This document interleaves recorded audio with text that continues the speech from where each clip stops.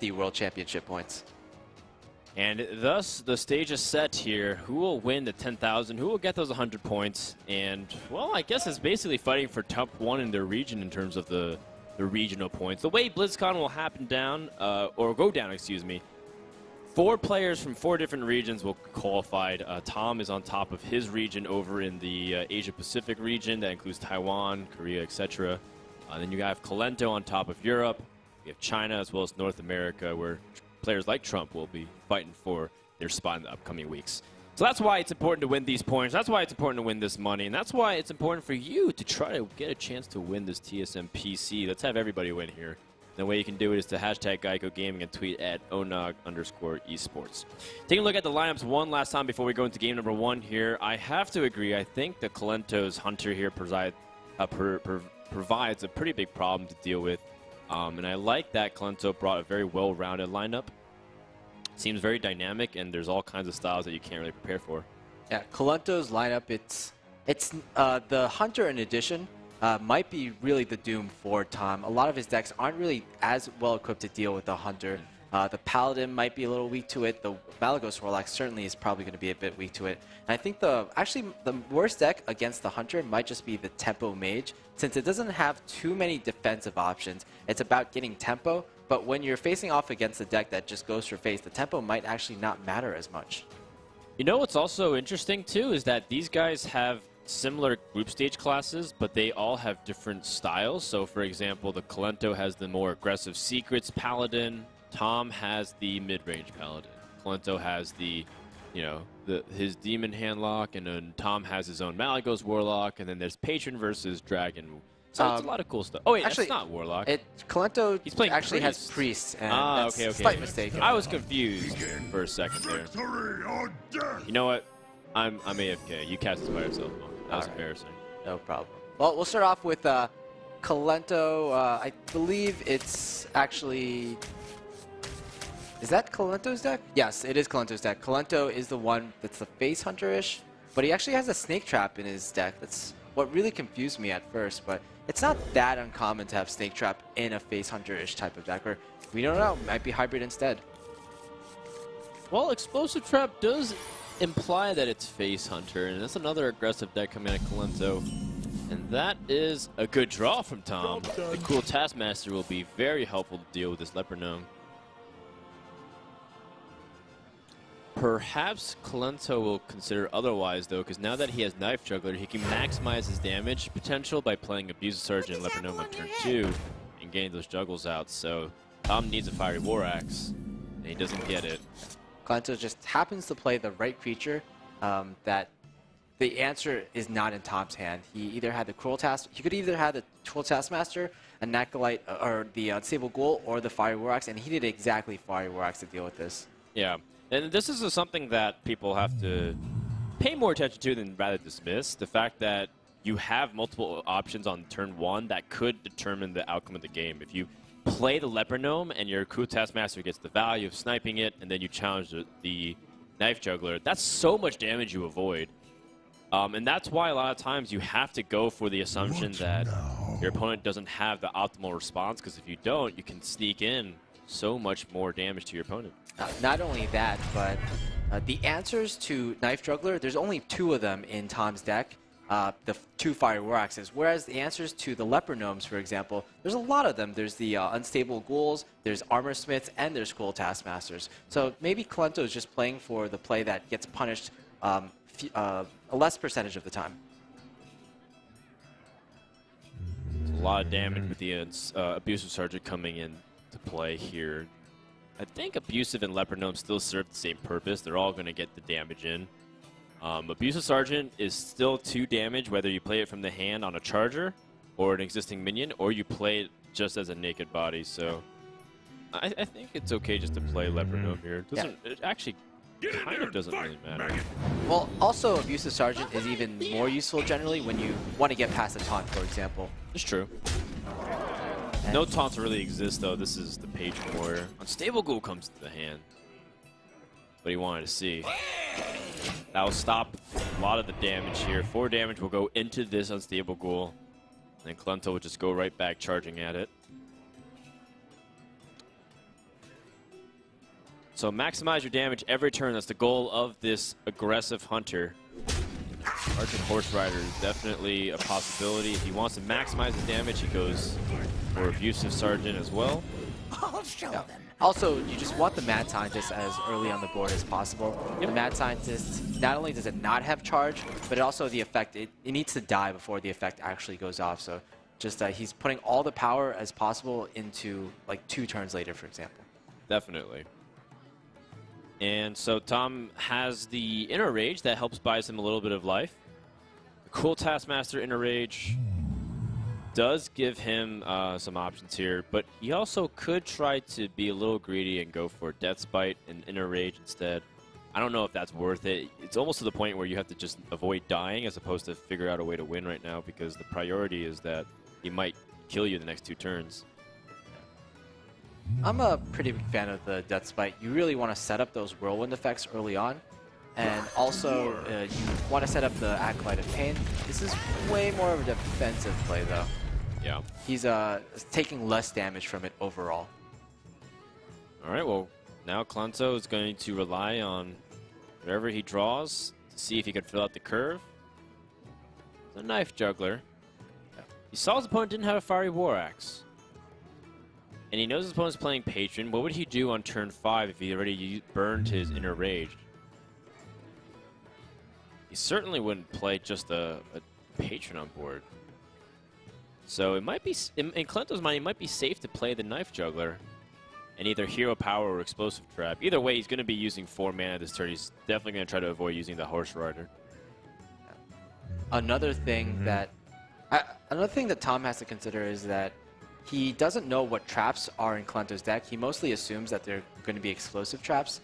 But if there's snake traps on the field, it definitely would have been better to equip the Death Spite earlier on in order to possibly deal with them. Oh, really? Okay, I'm very surprised by it. I was anticipating him going for a mana-efficient play.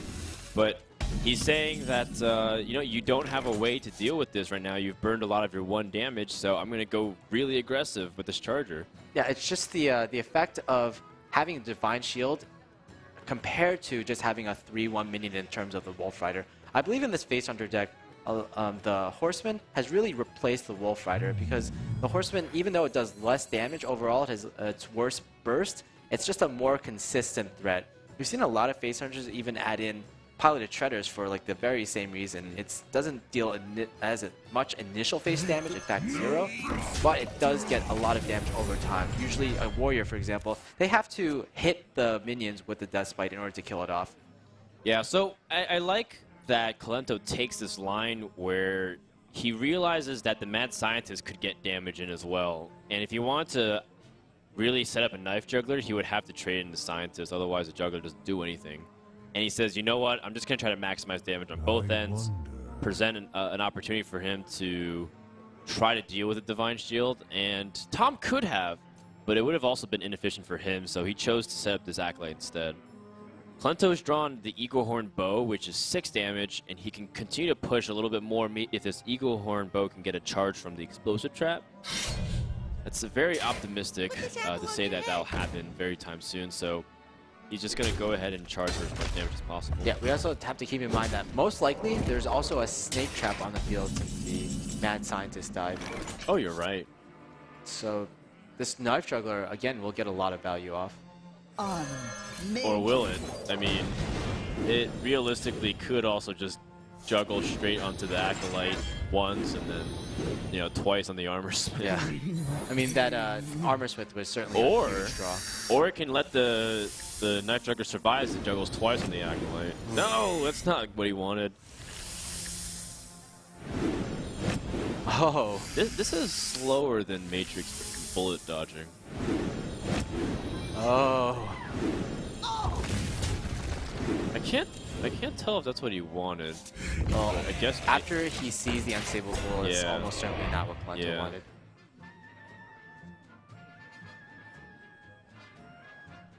Even a Leopard Nova. This is just what happens when Patron just has all these defensive creatures in the early game.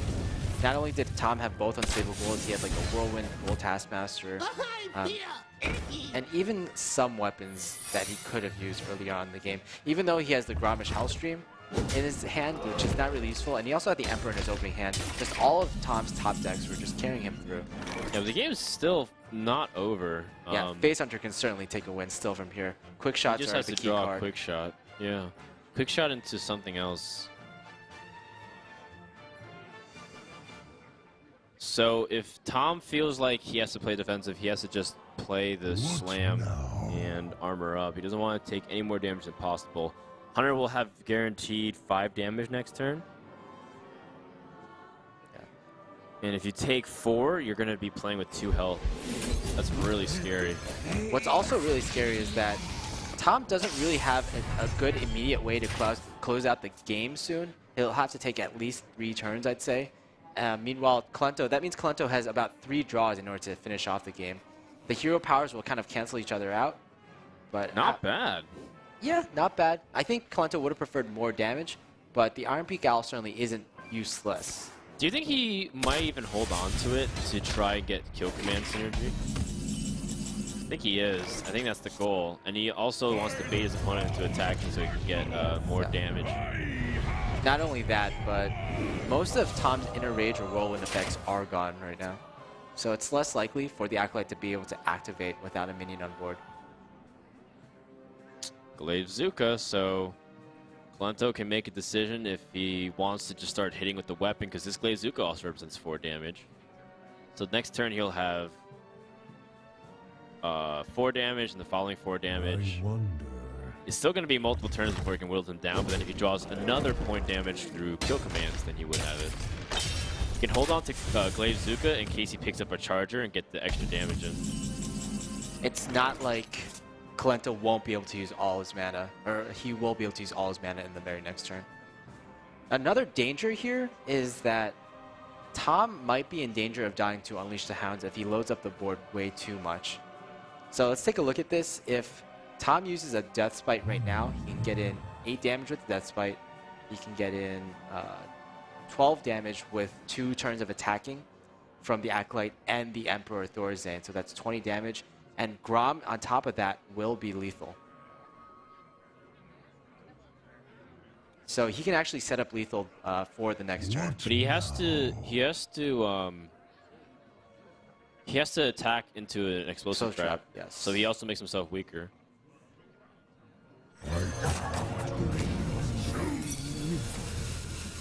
This works as well. So essentially, Kolento has to draw 2 points of damage, or else it's this game. No, he can silence and stay alive. This seems like an equivalent play, except you get a Grom onto the field, which might be slightly worse since it gives more Unleash the Hounds value. There's so many cards that kill. You like Huffer? Huffer's pretty good right now. Oh!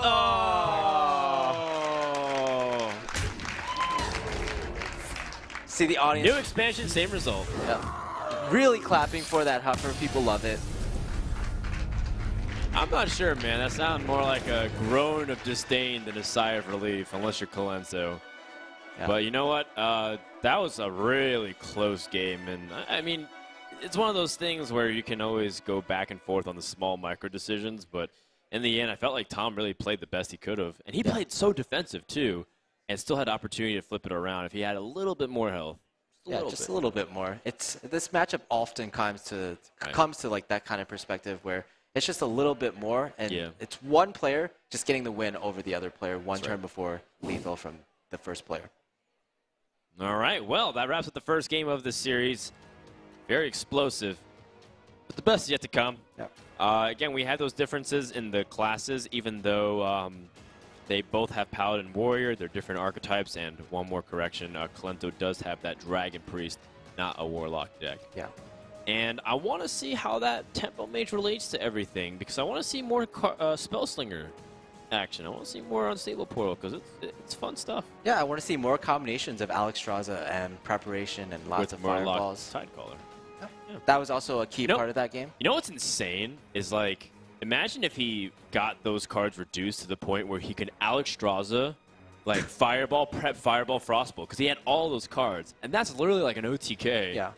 And Trump, basically, he had to not hero power. He had to have not. Right, well, you get what I'm saying. Like, Yeah, it's yeah. 30 damage in one turn, assuming it's like you're playing against Priest or something. It's crazy. Crazy, crazy. So we're going to have a Priest versus Paladin matchup. Traditionally, the slow Priest had an advantage over the Paladin because you could outvalue them. Cards like Tyrion never truly would be a threat if you had Mind Control. Anything that was weak, like Minibot, could get stolen by the Cabal Shadow Priests. And then you just can't really outpressure them if they have AoE.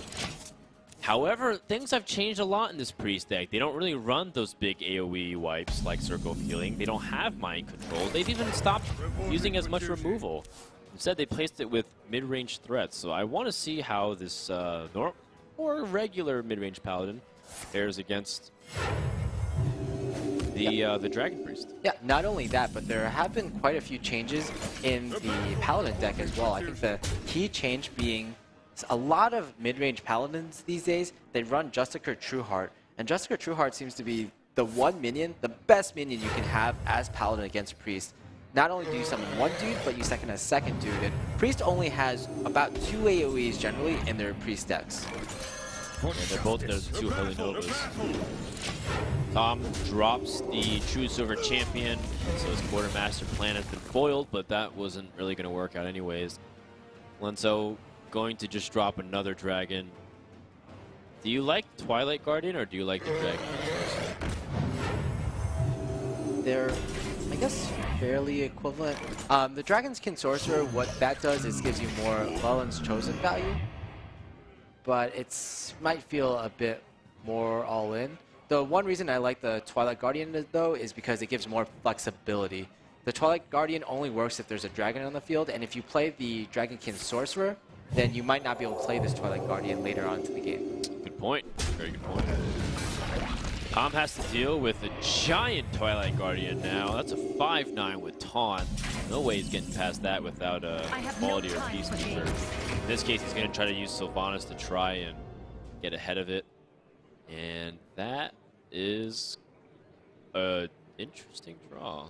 Cabal Shadow Priest. You can steal the 1/2, but then the True Silver plus the Sylvanas guarantees a high value steal. Very tenuous situation for Kolento. I think as Priest, this is the card you fear the most. He's going to try to let the Sylvanas steal the 1/2, which would be a pretty big deal. Oh! What? Yeah. Something like that. Just generally, Sylvanas, like, when you're winning by that much, the Sylvanas is the only thing that can ruin your day. That was the worst Murloc, too. I mean, at its core, this worst Murloc still puts out 12 stats, equivalent to, if you combine it all, is 6/6. So that's why the Murloc Knight for, pretty good. It just spreads it out, so it's complicated. Although, spreading it out doesn't exactly guarantee you anything. A Blackwing Corruptor here can shut down the 1/2 and you kill the Murloc Knight.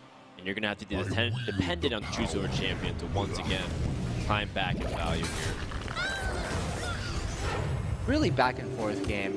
And yeah. I think it's a lot about how TGT has really influenced a lot of the decks into more board-centric decks. Okay, going for the 4/4 because he doesn't really want it to get healed, doesn't want any extra Northshire Cleric value. Yeah, and we also can see another Blackwing Corruptor going to be jumping out here most likely.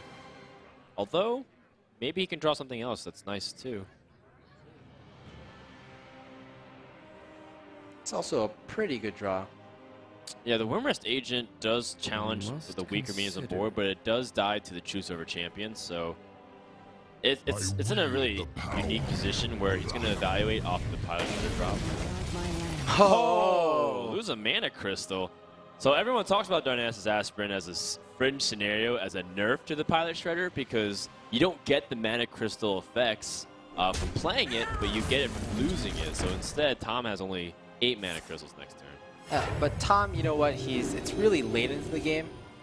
We'll see pretty much like how much it matters. I guess he now can't play the Tusker Jouster plus the Piloted Shredder, but would that have been the best play even?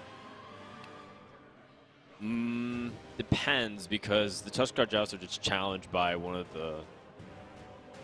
the Blackwing Corruptors. It also means that you're less likely to play Quartermaster, and I think Quartermaster would have been a great play as well. Yeah, it still is. True Silvers have been exhausted.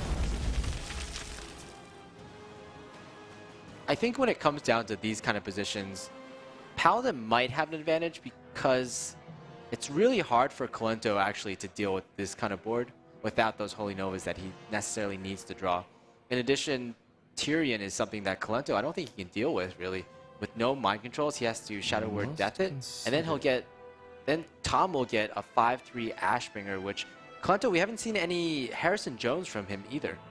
Well, he does have Sylvanas. I think he might be tempted to drop Sylvanas now too, to try to complicate boards. Assuming he doesn't want to go for shenanigans like Dark Bane plus plus Power Word Shield. That could also be something he would like to experiment with, but it depends. There's a lot of options at Kolento's disposal. I generally like dropping Sylvanas on a board that feels like it's getting a little bit too big, but at the same time, whatever this Dark Bane shoots is okay. Oh. Okay. All right, and the thing is he can protect it too with the Wormrest Agent, so it's not even that bad of a situation, even though it shot the weakest minion. Yeah. In some senses, this Darkbane is kind of like the Murloc Knight of the Paladin. It's like something that kind of has taunt, because if you don't kill it right away, it's going to get way too much value. On the other hand, though, there's not really too many buff cards in Kolento's deck. We theorize that there's only about 5 or 6 of them at most, and you've already seen 2 of them, so it's less likely for Kolento to draw one of the remaining ones in his deck. Yes and no. I mean, it's kind of like the same idea of dragons. How many dragons does he have? Probably like 7 dragons. You have the Twilight Whelps, maybe actually 9, because the Twilight Whelps add another additional, because you have things like Dragonkin Sorcerer and Drakes. But in other dragon decks, for example, like Dragon Warrior, where you have a limited amount, it still is a decent likelihood that it can happen. Very fast math here from Tom to be able to figure this out, and as a result has a board of 1/1s. This is kind of the strength of Paladin that we're seeing post-TGT. They just have such an ability to refill the board after every single turn with a combination of Monster for Battle, Murloc Knights. Even the Quartermaster does a lot here. Well, the threat of a Quartermaster is pretty big. I wonder. Kolento would love to pick up some way to clear the board, and he does technically have it, but he doesn't want to do it that way. The Pyromancer effect only gets triggered through the Shadow Word Death. Yeah. Is this a time where you just drop Ysera and hope that you can pick up something nice and force your opponent to trade into it? Yeah. Not really too many other options, and again, it kind of comes down to how few buff effects are in this deck, and how so many buff minions there are. Oh my goodness! Another top deck from Tom. How much damage is this? 5 plus 12, 17, 9, 18? 18 damage? Unfortunately, it's barely not enough to kill Kolento. It's enough to trade into everything here. So he'll see first if he can possibly survive something like Ysera Awakens. Yeah, well, I think he wins that joust by a big margin. Twilight Wipe sort of got stopped there. Yeah. And he says, you know what? If you have the Ysera Awakens, God bless, but there's really nothing I can do about that. And he doesn't have it. And Kolento is in a position once again where he needs to get a Holy Nova to survive. Although Deathlord, does that help him enough? With the Deathlord, he essentially has 16 effective HP in addition to the heal. And then you can Shadow Word Death the 5/5. Kill off the 5/3, so I think that's going to be enough. Assuming his opponent doesn't pick up a quality. Actually, he can put 2 taunts as well, right? He can put the Wormrest and the Deathlord. I wonder. So what are you thinking? Pyromancer to soften things up. So that way everything crashes into the Death Lord and makes it weaker and more vulnerable. Yeah. Now also the agent as well, so that's actually the biggest wall that Kolento could put up. Yeah, I like it. Very nice. Oh. Is that lethal? It looks like it is, exactly. I believe so. So yeah, so you can be able to push through, and you have the 4 damage. So the pressure from the Paladin was just too much. And Kolento not able to stabilize. That second Quartermaster draw from Tom was nuts.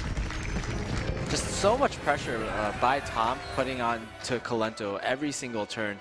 Kolento tried to deal with all the minions as best as he could, but he eventually ran out of like the key resources, and he had all the minions in his hand that weren't necessarily that useful against those kind of minions. The Dragon King Sorcerer being one of the main ones. Yeah, and so I think you know, he didn't really. I think it's a really good example of how the Priest traditionally needs those AoEs in order to stop the Paladin from building the mounting pressure, and maybe the Dragon Priest wasn't supposed to win that game.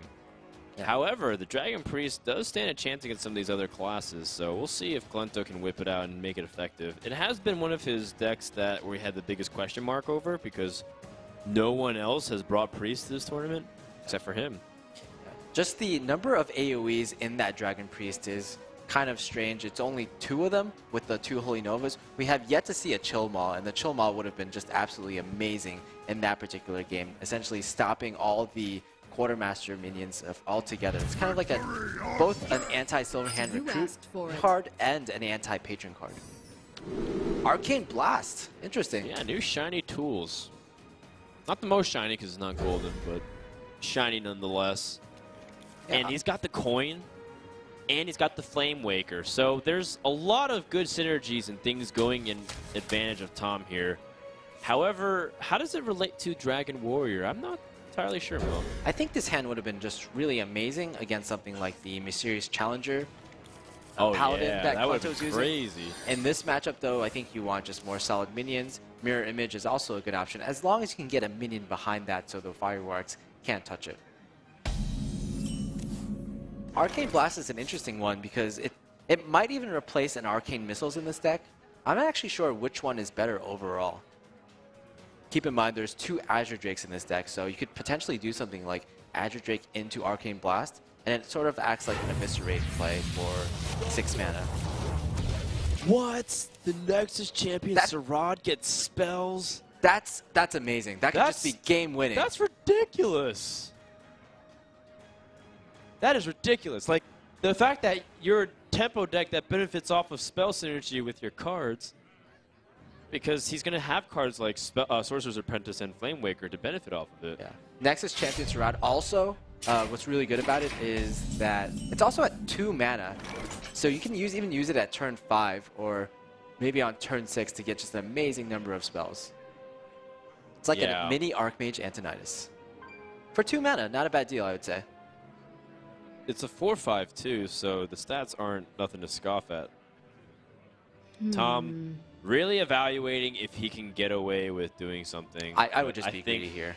Huh? I would just be way too greedy here. Yeah, unstable pool. Or stable portal. That's also an amazing one. So basically he's just getting more infinite cards. That's essentially what he's doing. Leave me alone. Oh, Kolento, poor thing, about to discover what Unstable Portal has just done to you. 2 legendary cards that potentially have big impact. Because, I mean, this Gazlo can draw some really devastating mechs. Like, if it draws Snow Chugger, that's really hard for War to deal with. If it draws like really big ones, you forget about like huge mechs that can actually be threatening, like the Foe Reaper or other stuff. In addition, by hero powering, Tom has the opportunity to gain even more 1 mana spells. My goodness. Oh my goodness, how do I fit in all this synergy? Like first world unstable portal problems. My hand is too epic. Yeah, it's epic. My hand is too legendary because you have all these legendary minions in your hands. Good point. Touche, sir. Okay. I mean, this is where Crip casts way better than I do because he knows these weird shenanigans. Predict them very easily. I think he was hoping to hit the Twilight Guardian once, so that way he can hero power it down. Yeah, the problem is you really want to hero power this turn to get some value out of this Nexus Champions Rod. Yeah, you sort of want to do that. And he gets spell, 0 mana cost per turn. Yeah, alright, that's okay. That's not a bad card to get. I think I'll take that. Not a bad card to get. Against a deck full of mid-range minions like Azure Drakes and Blackwing Corruptors? Yeah, not bad. Yeah, imagine if this were an arena deck. How good would this be? Now that is literally a Crip video that I would watch.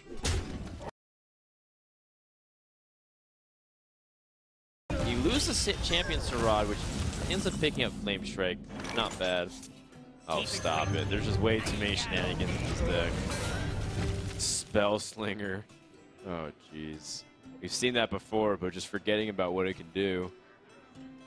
The problem here with Tom is that he hasn't been able to use too much synergy with a lot of his unstable portals minions, which is quite unfortunate. Yeah, it was like good on paper, just it didn't fit in because he didn't have enough crystals to use everything. We were kind of, like, I don't know about you, but I've been kind of watching the bottom half of the screen the entire game. Haven't actually been paying attention to what Kolento has been drawing, but he's just been getting so many temple minions the entire time. Kolento did draw his Blackwing Corruptor right at the moment he needed to. That was a very powerful moment.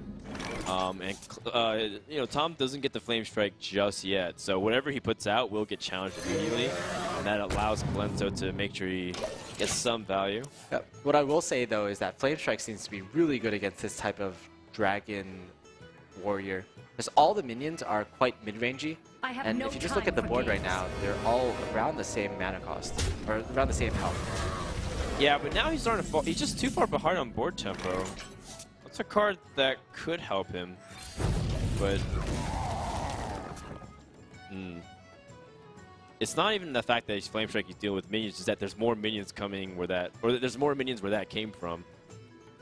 Shield Maiden or Blackwing Technician, shield.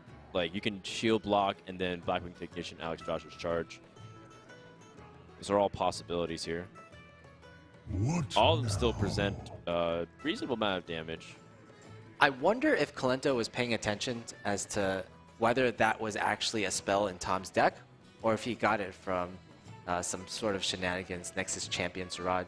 You can hover over and see, though. It still tells you nowadays. Oh, okay. So if you hover over the Flame Strike, it'll tell you. What now?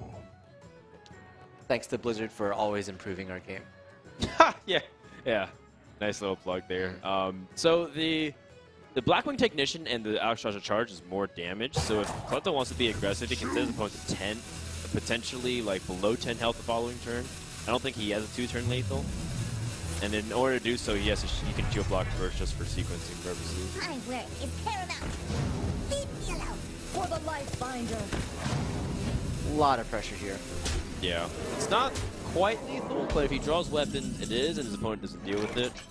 He's going to force 2 mana out of his opponent anyways through the ping. Tom immediately knows that he has to do that.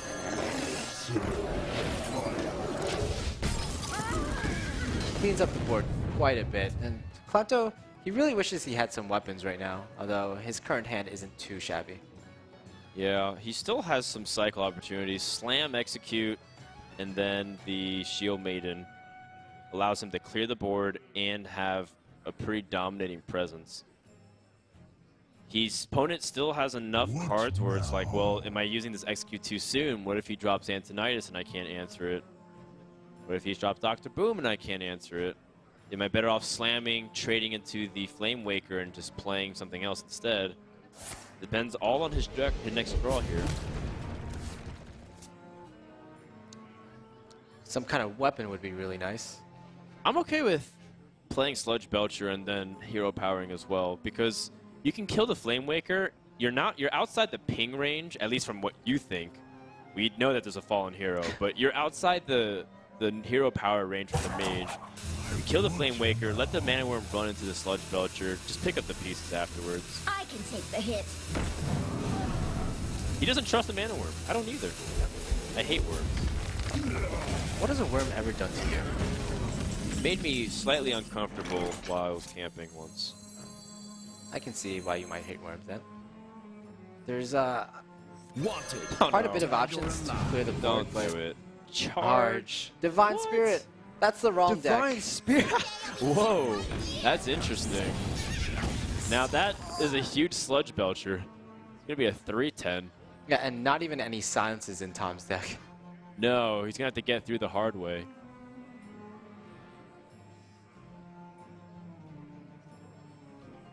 Is this a board that you need to brawl on?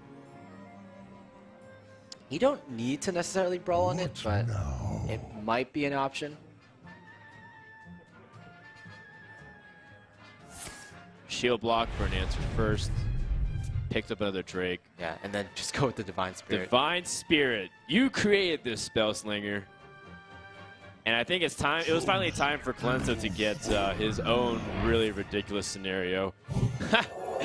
Tom's just chuckling. It's like, well, can't really do much about that. Kolento pushes for damage, realizing that this could be a lethal opportunity. Charge. Antonidas Charge. Now that's a combination that I wasn't thinking about when I was getting ready to cast this game. It's kind of like the Warrior OTK all over again. If Tom had gotten Alexstrasza off the Unstable Portal and then Charge off of the Spell Slinger, this could have been an amazing game. This is already kind of a ridiculous game. I don't know much more you could want.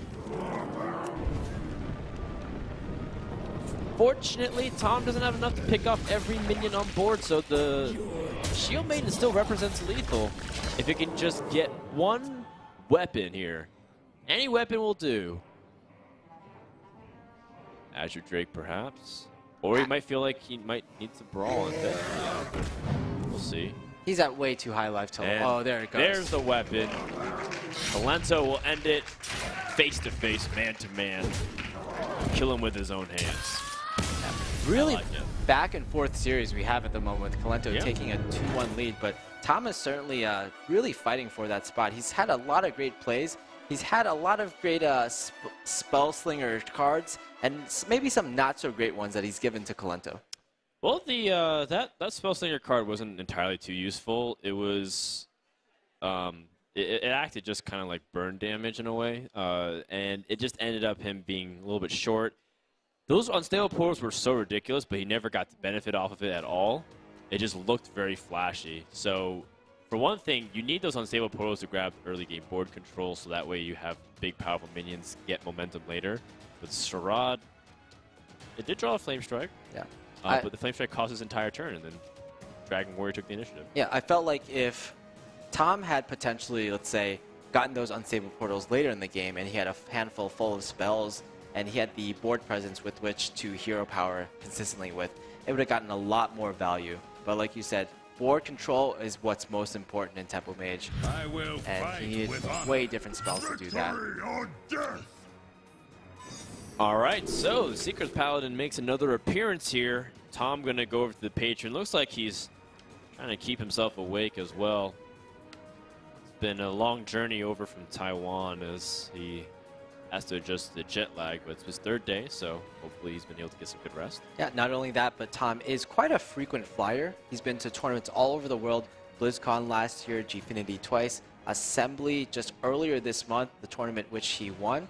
So Tom is kind of using Hearthstone as a way to travel around the world. Has a lot of experience at LANs, and I think it's going to pay off. He's never really too nervous, even though he does get some reactions, or we get some reactions from him when he plays the game. Pretty good hand from Tom, I would say. That's excellent. It allows him to effectively deal with all the small stuff. I'll never Fiery tell. War Axe, Death's Bite. One thing to note as well is that a lot of these small little minions don't do well in the face of patrons, just because they don't trade very well. And I don't really know exactly how good this secret deck is against Patron. I can't imagine. Yeah, very effective. Well, if you remember to the very first match of our tournament, it was actually Kolento versus Tom, a series which Kolento defeated Tom with a 3-0 score. Unfortunately, we had a few internet issues during that time, and we actually played around 3 games of this particular matchup, Patron versus Mysterious Challenger Paladin. And I think in all 3 games, Kolento was kind of sort of in a lead. This game is going to be slightly different, though. Reporting for duty. All right, well, Kolento has a second secret. We know that one of them was pulled off Mad Scientist, and I think it might have been Avenge. I have to see, though. All right, and then this will prompt Tom to probably drop the Acolyte and get a draw. Speak to me. Unlike in the previous games, Kolento isn't really getting any of his board control that he needs. And he's just drawing such small cards, even letting his opponent draw everything that he needs. Well, the Fiery War Axe is the difference maker here. It just allows him to stabilize early on. Imagine if that that Secret Keeper was able to run unchallenged with all these secrets coming out. I think in the previous games where Tom played Kolento in this matchup, I got to talk with some of the players who are here at this event, and they mostly agreed that Tom might have been using his resources too fast, basically, not saving them in order to combo off later in the game, being way too defensive early on and not greedy enough. This game, again, it's going to be a little different since Tom definitely has a huge card advantage, and it's going to take Kolento either a Divine Spirit draw or a Mysterious Challenger draw in the very next few turns in order to turn this game back around. Tom has several options here. If he's willing to take more damage, he can set up Death Bite. He has 2 of them, so they get clunkier the longer he waits. By playing Acolyte and Whirlwind, it's just a little bit too weak, I think, onto the board. It's technically like one of the strongest plays you could make this turn, but also that Whirlwind is just one of the most valuable cards you have in your deck anyway. So playing to that effect, Tom, again, he's being a little greedy here, which he should be. He can afford to take that 4 extra damage. Let me think. Kolento not very happy to see a second competitive spirit come into the hand. That makes the first one redundant. He has enough mana to put a Secret Keeper to a 3/4, but that also makes it so that way the Death Bite just directly attacks into it. Is that enough damage to him? He'd do 7 total, and that's not really that significant right now. Kolento just really out of options here. This is one of the drawbacks of playing this deck. It feels like there are games where you just draw very awkwardly because you're bound to hit some secret overlap, and the curve is not always going to be there. You won't have the minions to play, you won't have the Mysterious Challenger, and you're going to have to play secrets from hand. It feels very weak. Yeah, to me, this seems like a very high-risk, high-reward version of the typical aggro paladin. The aggro paladin, again, it does depend on drawing the Divine Favor eventually against these kind of more either combo-y or mid-rangey decks or control decks. But the problem is, if you don't get the Divine Favor, this deck is even worse than the typical aggro paladin because you have all these secrets which are generally useless on their own, or even in combination with the Secret Keeper. They're just quite weak cards. Yeah, these are really weak. Oh, well, he's already played a handful of his secrets already. I'm not sure if his Mysterious Challenger is as effective as it normally is. Well, you have to make something happen here. Let me think. Yeah, now the challenge is that his opponent, if his opponent has Execute, you have to kill this unstable ghoul, but then you make the Frothing Berserker naturally more powerful through it.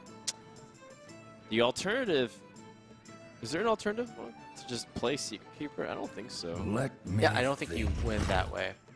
As a Mysterious Challenger is kind of a new card, it's kind of an unknown card, so it definitely has the potential, at least, to pull off some shenanigans. And that's exactly what Kolento needs right now, some shenanigans. Yep. Oh boy. That's still a lot of secrets. Noble Sacrifice can at least absorb the blow from the weapon if he was going to have one.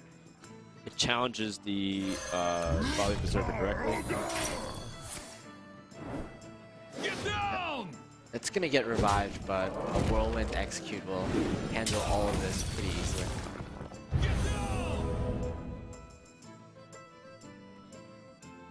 So, another thing to consider is that Tom's been dumping the hand very effectively. Oh man, imagine if one of those was eye for an eye. How awesome would that be? I don't think Kolento has certainly teched in that yet. If he had, we probably would have seen it from one of the other mysterious challengers he's played throughout this tournament.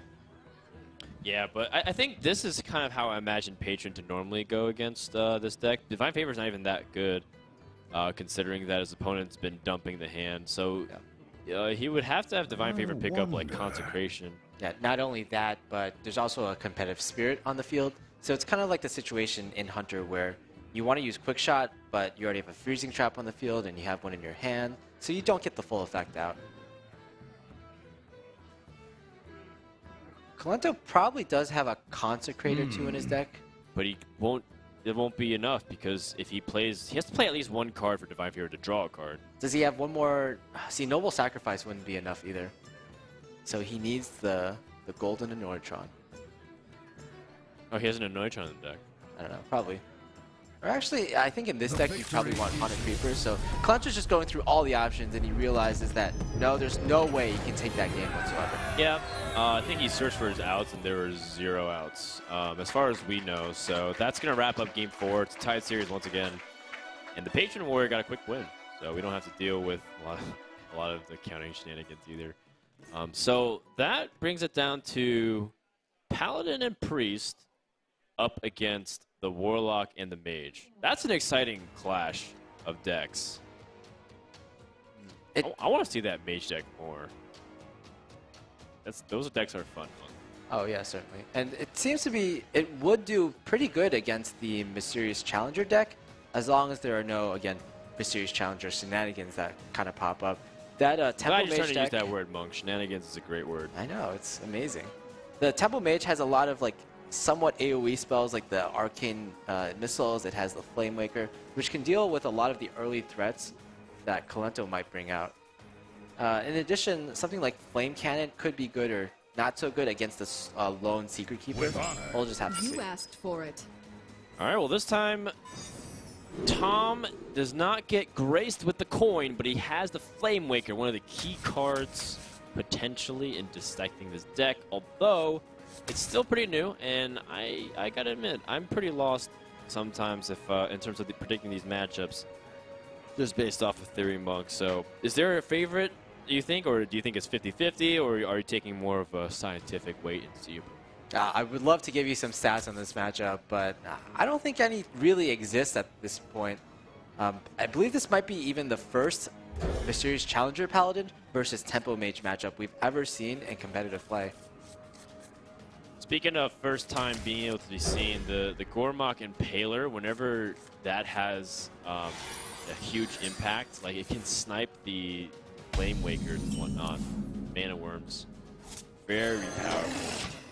What also is going to be very powerful is this combination of Mana Worm plus a possible Flame Cannon into a Knife Juggler.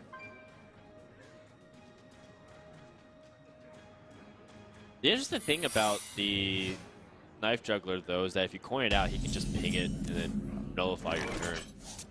He knows there's too many ways to get punished. Nulls. Oh.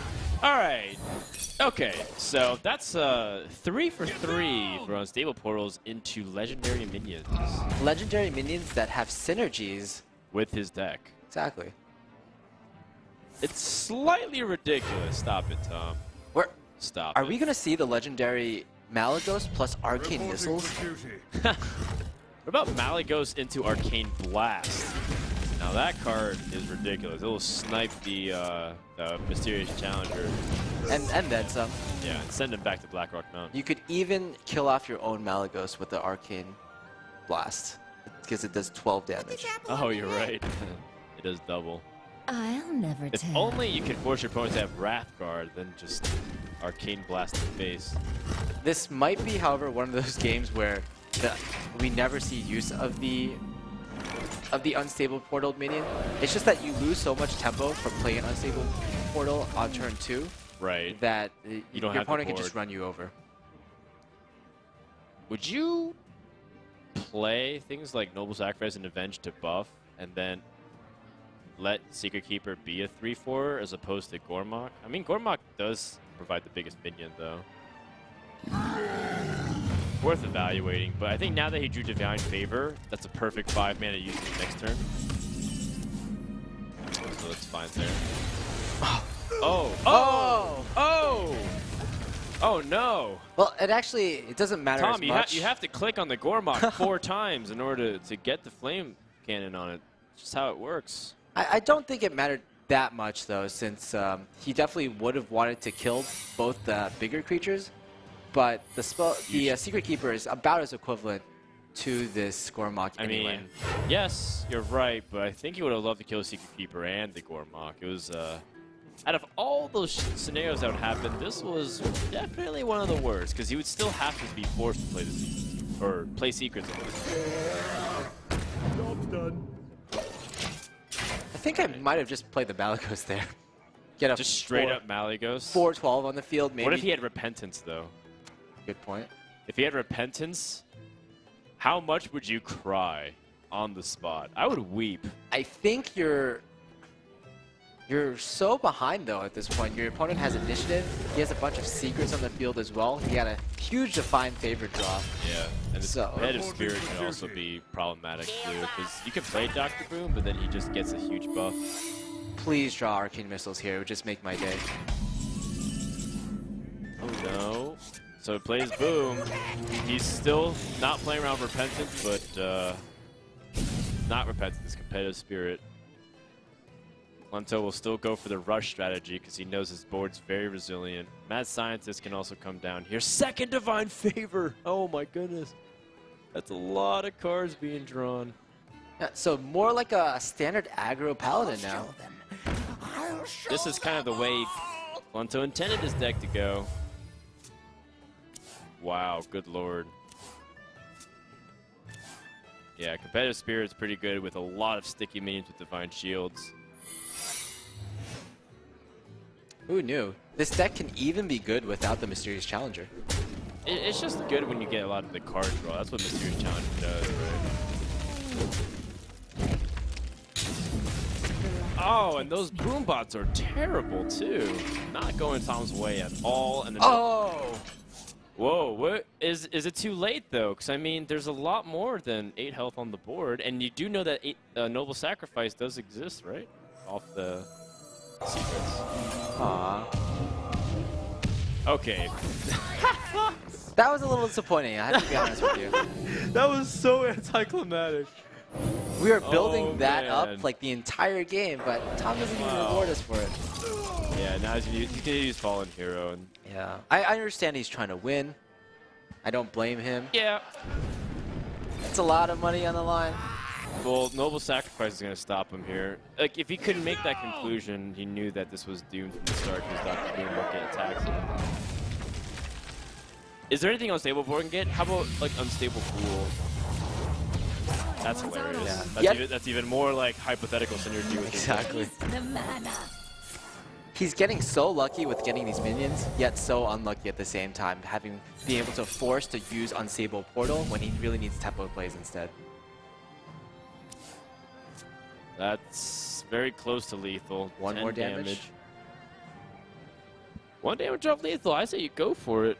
But and you can also play Mysterious Challenger. Just stay clear of the board. I wonder how many secrets Mysterious Challenger will even pull at this point. It might just be a vanilla 6/6. No, it'll definitely pull another Repentance. So it'll pull at least 1 secret. I just want him to play it right now just to see how many secrets are left in the deck. I would assume 2. I would assume a Repentance as well as a Who am I? Redemption. None of your business. Is that... It was 1 secret, I'm guessing? Yeah, it was 1 secret remaining. No, it's 2. He just played one from his hand, though. Oh. Yep, just 1 secret. Oh, interesting. Well, this is it. There's nothing he can do. There's nothing he can draw. I think he just wanted to kill that Mysterious Challenger off one more time. He draws with his Arcane Intellect. Maybe he has an opportunity there. None of Maybe your the Spell Slinger business. can get... Oh, wait. Oh. Frost Nova, right? No, wait. Oh, wait, Frost Nova was a chance. He was at 2 HP. Yeah, at that point, though, if you Frost Nova, it's probably still not a great option. You can't heal the next turn. You can't really taunt. He probably doesn't have that many taunts in his deck anyway, but Sure. somewhat... Very low percentage chance to win. Yet again, that deck had a lot of opportunity to give us such a great game, but Tom just chooses to, yeah. win instead of going for the Malygos Avenging Wrath. I wonder if the Malygos turn 6 would have ended up being the better play overall. It withstands a lot of the board. It doesn't... Every spell you get, like the Arcane Missiles, would have been really effective from that point on. And then it sets up Dr. Boom. Yeah. I don't know. It's hard to say, because if the Repentance came out, that would have been a huge mistake. But it's so easy to say from our position that we know that information. Yeah. I don't know if you can even call it a mistake, even if it's Repentance. In that position that Tom was in, he was really far behind, so he needed to take that kind of a risk all over again.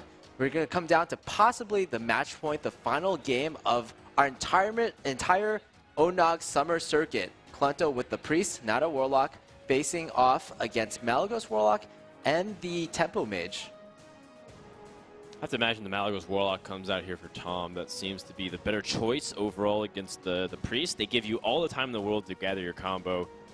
They don't have the burst, generally speaking, although if you take out the Holy Smites, I mean, I'm not sure if Kolento has a lot of burst, but he could with like Holy Smites and Blackwing Corruptors. It gives him a little bit extra.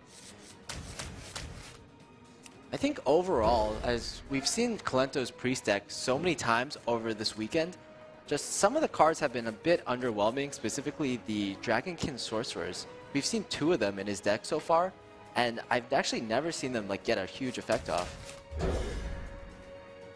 The Dragonkin Sorcerers, they just function as a dragon itself most of the time. It gives you an option to play on curve, or they just serve as the dragon you draw, so that way Blackwing Corruptor can get its jimmies off. Yeah. Well, here's another reason that I feel the Malygos Warlock has the advantage in the matchup, and it's the Twilight Drake. Most of the minions that Kolento can play are really quote-unquote fair minions that are maybe undercosted by about half a mana or so, but the Twilight Drake allows Tom an option to tap every turn, and then on turn 4 he just plays, or even turn 3, he plays a minion that's way undercosted. Leave me alone. That Divine Spirit has a lot of interesting opportunities. Very curious to see how that will be worked in the future. Meanwhile, Twilight Guardian, a great draw. And Kolento will start doing some light pressure with this Death Lord. Although I've been in those games where Death Lord has pulled Malygos or Emperor Thorson. Very sad. Yeah. Tom picks up his second Blackwing Technician, but he's evaluating if he can play the Twilight Drake safely this turn. Get in there, fight, maggot! Instead, he's going for a Dark Bomb play to try to see if he can pull out something useful. No. It's the opposite of useful there. If he pulled out a Malygos, the game might have just ended right there. There's not really many options for Kolento to clear off a Malygos. In fact, there's not really many options at all throughout his entire deck. Then Mortal Coil becomes amazing, Implosion becomes amazing. Speaking of amazing, this is a really good opportunity for Kolento to commandingly seize the board, shoot down the 3/3s, trade down, and then have a dominant board position. Goes instead for a Divine Spirit, taking the opportunity to try and buff this Drake, and then grab some cards while doing it. But that will get silenced and punished, even though this was a cool opportunity. If there was no silence in Tom's hand right now, I think this would just be a blowout. Another blowout. So these guys are just going for back-to-back blowout plays. He still has the Blackwing Corruptor on standby, though, because of the Twilight Whelp. So that's what another good function is of that card. Azure Drakes comes up to help along. Yeah, so Blackwing Corruptor and Twilight Whelp can be played now because of the Azure Drake draw. Must consider. That's actually pretty relevant. Normally, the Twilight Drake would trade into the Twilight Whelp, But then you also have a Blackwing Corruptor on the field, so there's just a few too many targets that Tom has to deal with. We actually saw this matchup earlier in the tournament in the first series between Kolento and Tom.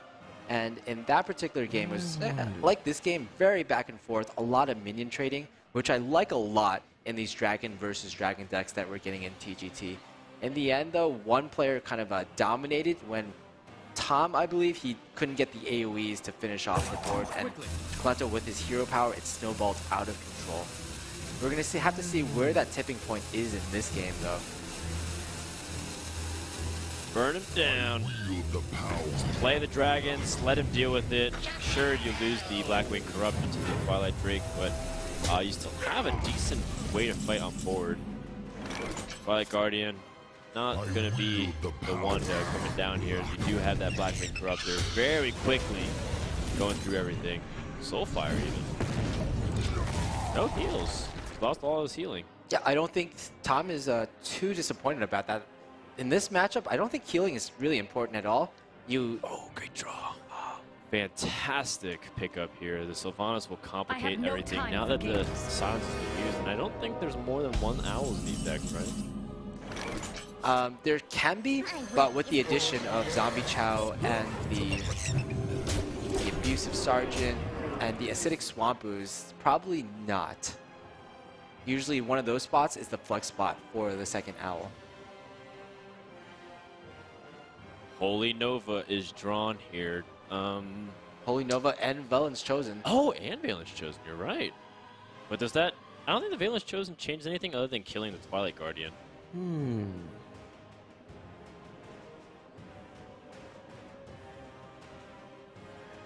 His opponent is fronting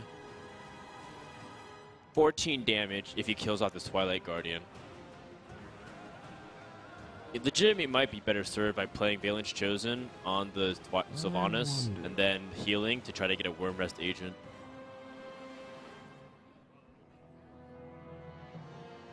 Two cards remain in Tom's hand. None of them are direct damage, but they could draw into direct damage. Tom has a lot more chances to draw into that direct damage. If he runs a second Soulfire, for example, then he has his initial draw, he has a life tap draw, and he can also just get one more draw off the Azure Drake. Is someone injured? And he gets the Worm Rest agent. That's a pretty good draw right now.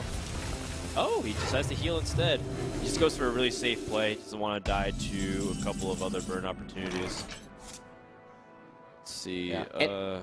In addition, the Sylvanas is already doing so much work, so he doesn't necessarily need too many more defensive options. Right. He doesn't actually want his opponent to trade into stuff as easily, so that way Sylvanas might steal something too.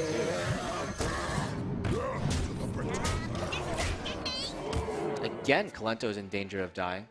At least he has a taunt, and he has a Velen's Chosen to buff up that taunt, which is actually going to be pretty key. That also might be a reason why he saved this card. Even a Power Word Shield. So now that Kolento has seen the first Iron Beak Owl, he can kind of assume there's no second silence, and he can go for this type of play, which just gives him a huge taunt. Me? Yeah, he's going to have at least a 310. Well, you can gain 4 more points of taunt, or you can gain more through the Twilight Guardian. But first, he might be even looking to see if he can make a play with Sylvanas. The powerful thing about Sylvanas right now is that you could try to keep and preserve her, sure, or you have the opportunity to try and steal something and reduce even more damage on board. I think depending on your read as to whether Tom has a second silence, I think you can be greedy enough to just preserve the Sylvanas. What about if you end up playing Twilight Guardian, you're weaker because of things like Shadow Flame. Valen's Chosen is actually, I think, a slightly better choice here. Yeah, I actually have to agree with you. And that is very close to lethal. No, but you can Shadow Flame this and clear the board. And I think because Kolento didn't go for a Valen's Chosen, that ends up being the nail in the coffin here. Just too much pressure. Let's see, if Kolento, he can Lightbane, then Velen's Chosen. He gets a Divine Shield on that, but I don't think that's a winning play there.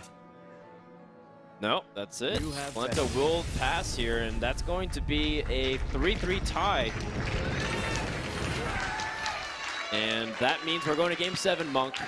The winner of this will be the Summer Circuit champion to determine it all. Yeah, we've had thousands of players play in our Summer Circuit, and it all comes down to this. It kind of reminds me of how in the EU versus CN tournament, there were so many players playing in that tournament, and in the end, Kolento managed to take it out against his opponent. And again, we're having Kolento 3-3 against Tom in the final match, and it's going to be a deck that Tom has kind of failed with a lot of the time, his Tempo Mage. What a time for it to work, though, against the Dragon Priest, which has also been failing Kolento in this series as well. He's lost a fair share of games. And if you think about the way the head-to-head works, it might be pretty good against the Priest. Yeah, we've seen Tom fail a lot, though, in the sense that he hasn't gotten tempo early on, and he's been forced to do plays like unstable portals early on in the game. And I feel like if he tries to do that against Kolento's Priest, and Kolento's Priest does curve out fairly well, which it usually does, then he'll be at a unique disadvantage. The hero power from the Priest is just often too much. Kolento picks up Sylvanas, probably throw it away. Death Lord early on is great against cards like Mana Worm. So let it run its head uselessly into the wall of taunts. Wants to pick up his early game, and he picks up the Northshire Cleric. Meanwhile, Tom gets the Mana Worm early on turn 1. That's huge, considering that he has a world of options with that unstable portal that might open up for him. Yeah, it's going to be a game, guys. Both these players' hands are pretty good. Is someone injured? That's good for Tom to go ahead and Flame Cannon this down, too. Doesn't have to use unstable portal. Although Flame Cannon on this means that the next target that comes out will be stronger against it, so he opts to go for that instead. Okay, so this hurts them both. All right, I don't mind. It's kind of interesting to see how the Nerubar Weblord will interact. This gives Kolento the opportunity to play the Death Lord here. Yeah, Tom is not too worried about the healing potential or the draw potential from the Northshire Cleric. He knows this matchup is mostly about tempo instead of card advantage. Yeah. It's just that both these decks, they don't really have ways to get back in the game. Only 2 Holy Novas from Kolento, nothing like a Akanai Circle combo, for instance. Ooh, that's what he wanted. Very nice. Oh! That's bad news. And Kolento does not have a way to answer it, at least not yet. He needs to pick up his one Shadow Word Death, which is unlikely to say the least. He's going to try to draw frantically, but that is ridiculous. Not to mention that Antonius is just a 5-mana or 5-attack minion, a 5/7. This is bad news, Bears. Fireball comes into the hand. All right, Stalag is a 7/4 minion. It puts even more pressure on Kolento in the final game of the ONOG Summer Circuit. He can't play the 4-cost minion because of the Nerubar Weblord, and he still can't even kill it. He has to use the Valence Chosen in order to try to do something, and that's still not going to be very impactful. Kolento can't even draw for anything because if he tries to draw, you only have 2 more mana to try and address the board. So now it just looks like Tom may have Deathlorded his way into a victory because Kolento is almost out of options. He tries to go for a draw. He needs to get a Wormrest Agent right here, right now in order to buy some time. He can't. In fact, he's just dead, I think. The Fireball here draw is almost certainty here because now he just can get direct damage burn to finish off the game. Yeah, I can't imagine a single card in Kolento's deck that could help him win this series. You have been. And That's Kolento it. gives up. Tom is your ONOG Summer Circuit champion. Tom fought his way through the open bracket. He fought in pretty much every open tournament that we hosted, almost all 16 of them, and he's really well rewarded.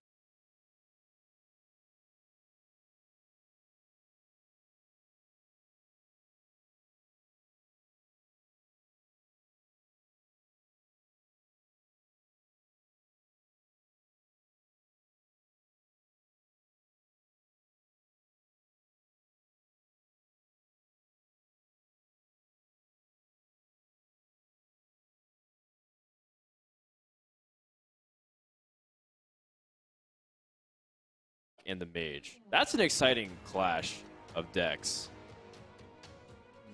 I want to see that Mage deck more. Those decks are fun. Oh yeah, certainly. And it seems to be, it would do pretty good against the Mysterious Challenger deck, as long as there are no, again, Mysterious Challenger shenanigans that kind of pop up. That Temple Mage Glad you're starting deck, to use that word, Monk. Shenanigans is a great word. I know, it's amazing.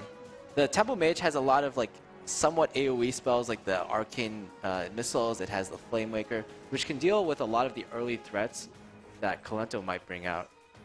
In addition, something like Flame Cannon could be good or not so good against this lone Secret Keeper. We'll just have to see. You asked for it. All right, well, this time Tom does not get graced with the coin, but he has the Flame Waker, one of the key cards potentially in dissecting this deck, although it's still pretty new, and I gotta admit, I'm pretty lost sometimes if in terms of predicting these matchups just based off of Theory Monk. So is there a favorite, do you think, or do you think it's 50-50, or are you taking more of a scientific wait and see? I would love to give you some stats on this matchup, but I don't think any really exists at this point. I believe this might be even the first Mysterious Challenger Paladin versus Tempo Mage matchup we've ever seen in competitive play. Speaking of first time being able to be seen, the Gormok Impaler, whenever that has a huge impact, like it can snipe the Flame Wakers and whatnot, Mana Worms. Very powerful. What also is going to be very powerful is this combination of Mana Worm plus a possible Flame Cannon into a Knife Juggler.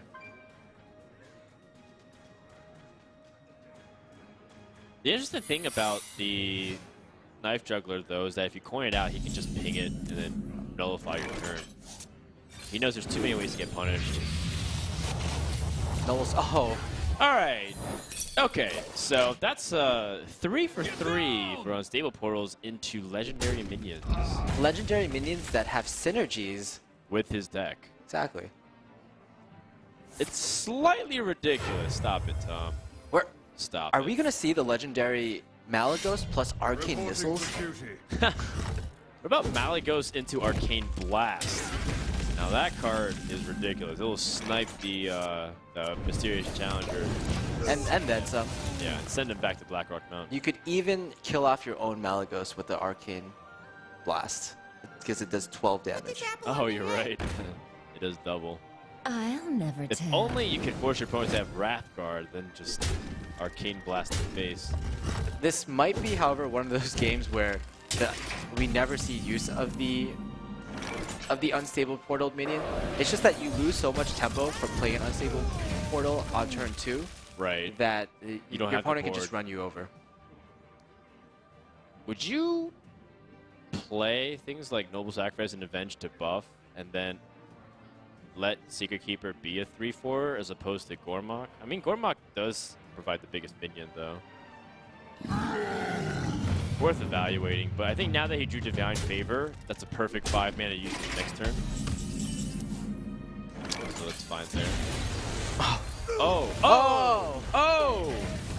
Oh no! Well, it doesn't matter Tom, as much. you have to click on the Gormok 4 times in order to get the Flame Cannon on it. It's just how it works. I don't think it mattered that much, though, since he definitely would have wanted to kill both the bigger creatures, but the Secret Keeper is about as equivalent to this Gormok anyway. I mean, yes, you're right, but I think he would have loved to kill the Secret Keeper and the Gormok. It was, out of all those scenarios that would happen, this was definitely one of the worst, because he would still have to be forced to play play Secrets. Job's done. I think I might have just played the Malagos there. Get a just straight up Malagos. 4/12 on the field, maybe. What if he had Repentance, though? Good point. If he had Repentance, how much would you cry on the spot? I would weep. I think you're so behind, though, at this point. Your opponent has initiative. He has a bunch of secrets on the field as well. He got a huge Divine Favor draw. Yeah, and his competitive spirit can also be problematic, too, because you can play Dr. Boom, but then he just gets a huge buff. Please draw Arcane Missiles here. It would just make my day. Oh, no. So it plays Boom. He's still not playing around with Repentance, but not Repentance, Competitive Spirit. Kolento will still go for the rush strategy because he knows his board's very resilient. Mad Scientist can also come down here. Second Divine Favor! Oh my goodness. That's a lot of cards being drawn. Yeah, so more like a standard aggro paladin now. This is kind of the way Kolento intended his deck to go. Wow, good lord. Yeah, Competitive Spirit's pretty good with a lot of sticky minions with Divine Shields. Who knew? This deck can even be good without the Mysterious Challenger. It's just good when you get a lot of the card draw. That's what Mysterious Challenger does, right? Oh, and those boom bots are terrible too. Not going Tom's way at all. And oh! Whoa, what is it too late though? Because I mean, there's a lot more than 8 health on the board, and you do know that Noble Sacrifice does exist, right? Off the secrets. Aww. Okay. That was a little disappointing, I have to be honest with you. That was so anticlimactic. We were building that man. up like the entire game, but Tom doesn't even reward us for it. Yeah, now you can use Fallen Hero. And Yeah, I understand he's trying to win. I don't blame him. yeah. It's a lot of money on the line. Well, Noble Sacrifice is going to stop him here. Like, if he couldn't make that conclusion, he knew that this was doomed from the start because Dr. Boom would get attacked. Is there anything unstable board can get? How about, like, Unstable Fool? That's hilarious. Yeah. That's even more, like, hypothetical synergy with Exactly.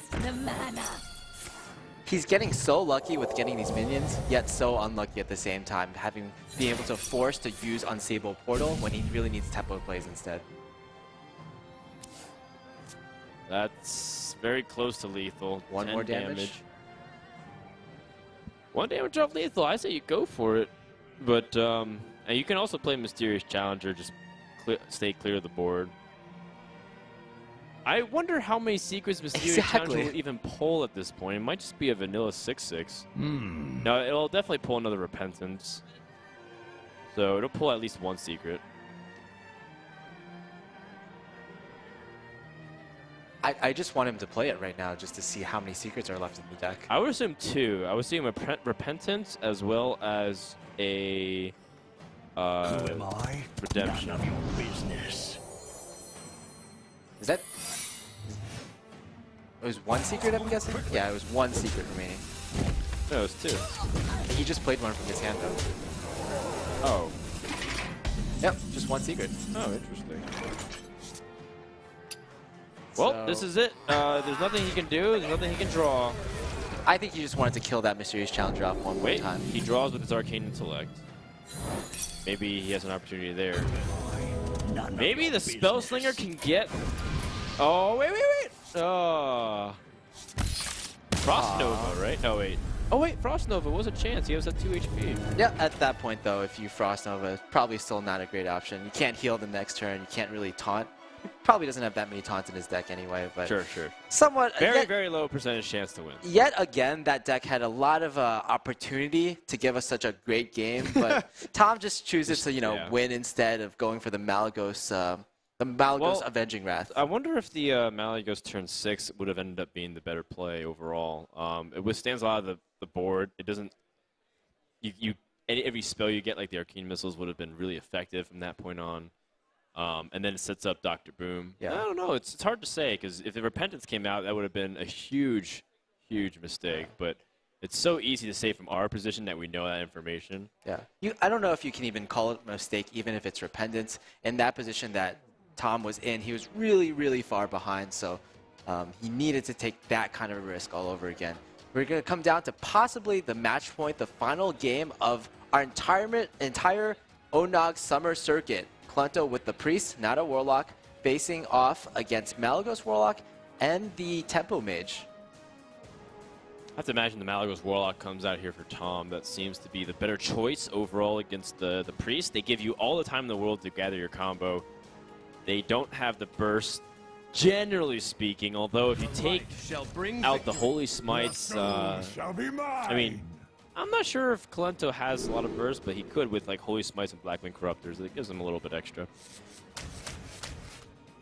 I think overall, as we've seen Kolento's priest deck so many times over this weekend, just some of the cards have been a bit underwhelming, specifically the Dragonkin Sorcerers. We've seen 2 of them in his deck so far, and I've actually never seen them like get a huge effect off. The Dragonkin Sorcerers, they just function as a dragon itself most of the time. It gives you an option to play on curve, or they just serve as the dragon you draw, so that way Blackwing Corruptor can get its jimmies off. Yeah. Well, here's another reason that I feel the Malygos Warlock has the advantage in the matchup, and it's the Twilight Drake. Most of the minions that Kolento can play are really quote-unquote fair minions that are maybe undercosted by about half a mana or so, but the Twilight Drake allows Tom an option to tap every turn, and then on turn 4 he just plays, or even turn 3, he plays a minion that's way, way undercosted. Leave me alone. That Divine Spirit has a lot of interesting opportunities. Very curious to see how that will be worked in the future. Meanwhile, Twilight Guardian, a great draw. And Kolento will start doing some light pressure with this Death Lord. Although I've been in those games where Death Lord has pulled Malygos or Emperor Thorson. Very sad. Yeah. Tom picks up his second Blackwing Technician, but he's evaluating if he can play the Twilight Drake safely this turn. 4 damage and the following 4 damage. It's still going to be multiple turns before he can whittle him down, but then if he draws another point damage through kill commands, then he would have it. He can hold on to Glaive Zuka in case he picks up a charger and get the extra damage in. It's not like Kolento won't be able to use all his mana, or he will be able to use all his mana in the very next turn. Another danger here is that Tom might be in danger of dying to Unleash the Hounds if he loads up the board way too much. So let's take a look at this. If Tom uses a Death Spite right now, he can get in 8 damage with the Death Spite. He can get in 12 damage with 2 turns of attacking from the Acolyte and the Emperor Thorazane. So that's 20 damage. And Grom on top of that will be lethal. So he can actually set up lethal for the next turn. But he has to attack into an explosive trap. Yes. So he also makes himself weaker.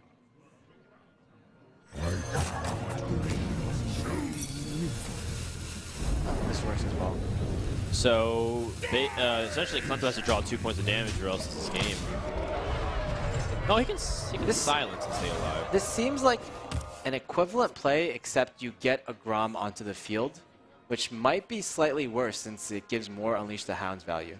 There's so many cards that kill. You like Huffer? Huffer's pretty good right now. Oh!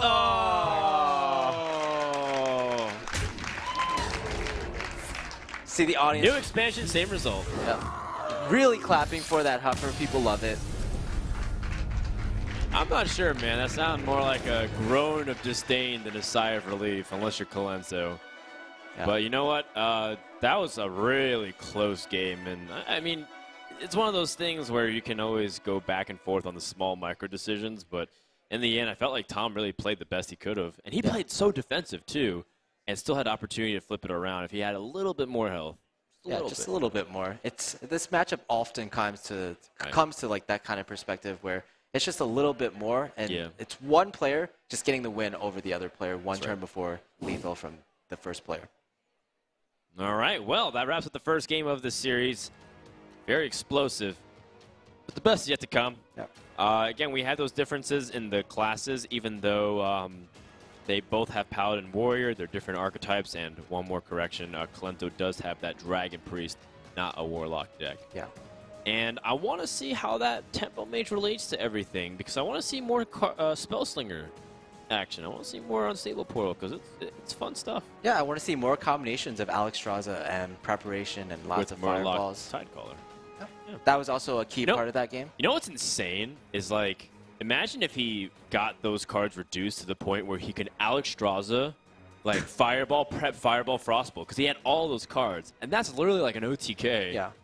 And Trump, basically, he had to not hero power. He had to have not. Right, well, you get what I'm saying. Like, Yeah, it's yeah. 30 damage in one turn, assuming it's like you're playing against Priest or something. It's crazy. Crazy, crazy. So we're going to have a Priest versus Paladin matchup. Traditionally, the slow Priest had an advantage over the Paladin because you could outvalue them. Cards like Tyrion never truly would be a threat if you had Mind Control. Anything that was weak, like Minibot, could get stolen by the Cabal Shadow Priests. And then you just can't really outpressure them if they have AoE. However, things have changed a lot in this Priest deck. They don't really run those big AoE wipes like Circle of Healing. They don't have Mind Control. They've even stopped using as much removal. Instead, they placed it with mid-range threats. So I want to see how this or regular mid-range Paladin fares against the Dragon Priest. Yeah, not only that, but there have been quite a few changes in the Paladin deck as well. I think the key change being a lot of mid-range Paladins these days, they run Justicar Trueheart. And Justicar Trueheart seems to be the one minion, the best minion you can have as Paladin against Priest. Not only do you summon one dude, but you second a second dude. And Priest only has about 2 AoEs generally in their Priest decks. Yeah, they're both those 2 Holy Novas. Tom drops the True Silver Champion, so his Quartermaster plan has been foiled, but that wasn't really going to work out anyways. Kolento going to just drop another dragon. Do you like Twilight Guardian or do you like the dragon?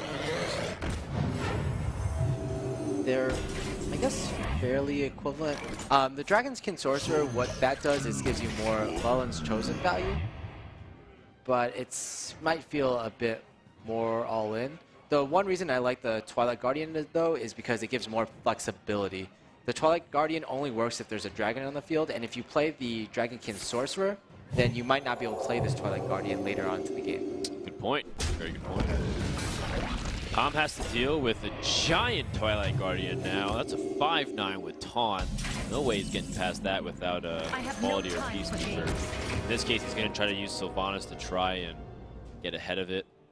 And that is an interesting draw. Cabal Shadow Priest. You can steal the 1/2, but then the True Silver plus the Sylvanas guarantees a high value steal. Very tenuous situation for Kolento. I think as Priest, this is the card you fear the most. Your mind. He's going to try to let the Sylvanas steal the 1/2, which would be a pretty big deal. Oh! What? Yeah. Something like that. Just generally, Sylvanas, like, when you're winning by that much, the Sylvanas is the only thing that can ruin your day. That was the worst Murloc, too. I mean, at its core, this worst Murloc still puts out 12 stats, equivalent to, if you combine it all, a 6/6. So that's why the Murloc Knight for, you know, pretty good. It just spreads it out, so it's complicated. Although, spreading it out doesn't exactly guarantee you anything. A Blackwing Corruptor here can shut down the 1/2 and you kill the Murloc Knight. And you're going to have to be dependent on the True Silver Champion to once again climb back in value here. Really back and forth game. And yeah. I think it's a lot about how TGT has really influenced a lot of the decks into more board-centric decks. Okay, going for the 4/4 because he doesn't really want it to get healed, doesn't want any extra Northshire Cleric value. Yeah, and we also can see another Blackwing Corruptor going to be jumping out here most likely. Although, maybe he can draw something else that's nice too. It's also a pretty good draw. Yeah, the Wyrmrest Agent does challenge the weaker minions on board, but it does die to the True Silver Champion, so it's in a really unique position where he's going to evaluate off the Pilot Shredder drop. Oh! Lose a Mana Crystal. So everyone talks about Darnassus Aspirin as a fringe scenario, as a nerf to the Pilot Shredder, because you don't get the Mana Crystal effects from playing it, but you get it from losing it. So instead, Tom has only 8 Mana Crystals next turn. But Tom, you know what? It's really late into the game. We'll see pretty much like how much it matters. I guess he now can't play the Tusker Jouster plus the Piloted Shredder, but would that have been the best play even? Depends, because the Tuskar Jousts are just challenged by one of the Blackwing Corruptors. It also means that you're less likely to play Quartermaster, and I think Quartermaster would have been a great play as well. Yeah, it still is. True Silvers have been exhausted. I think when it comes down to these kind of positions, Paladin might have an advantage because it's really hard for Kolento actually to deal with this kind of board without those Holy Novas that he necessarily needs to draw. In addition, Tyrion is something that Kolento, I don't think he can deal with, really. With no mind controls, he has to Shadow Word Death it, and then Tom will get a 5/3 Ashbringer, which Kolento, we haven't seen any Harrison Jones from him either. Well, he does have Sylvanas. I think he might be tempted to drop Sylvanas now, too, to try to complicate boards. Assuming he doesn't want to go for shenanigans like Darkbane plus, plus Power Word Shield. That could also be something he would like to experiment with, but it depends. There's a lot of options at Kolento's disposal. I generally like dropping Sylvanas on a board that feels like it's getting a little bit too big, but at the same time, whatever this Darkbane shoots is okay. Oh. Okay. All right, and the thing is he can protect it too with the Worm Rest Agent, so it's not even that bad of a situation, even though it shot the weakest minion. Yeah. In some senses, this Darkbane is kind of like the Murloc Knight of the Paladin. It's like something that kind of has taunt, because if you don't kill it right away, it's going to get way too much value. On the other hand, though, there's not really too many buff cards in Kolento's deck. We theorize that there's only about 5 or 6 of them at most, and you've already seen 2 of them, so it's less likely for Kolento to draw one of the remaining ones in his deck. Yes and no. I mean, it's kind of like the same idea of dragons. How many dragons does he have? Probably like 7 dragons. You have the Twilight Whelps, maybe actually 9, because the Twilight Whelps add another additional, because you have things like Dragonkin Sorcerer and Drakes. But in other dragon decks, for example, like Dragon Warrior, where you have a limited amount, it still is a decent likelihood that it can happen. Very fast math here from Tom to be able to figure this out, and as a result has a board of 1/1s. This is kind of the strength of Paladin that we're seeing post-TGT. They just have such an ability to refill the board after every single turn with a combination of Muster for Battle, Murloc Knights. Even the Quartermaster does a lot here. Well, the threat of a Quartermaster is pretty big. I wonder. Kolento would love to pick up some way to clear the board, and he does technically have it, but he doesn't want to do it that way. The Pyromancer effect only gets triggered through the Shadow Word Death. Yeah.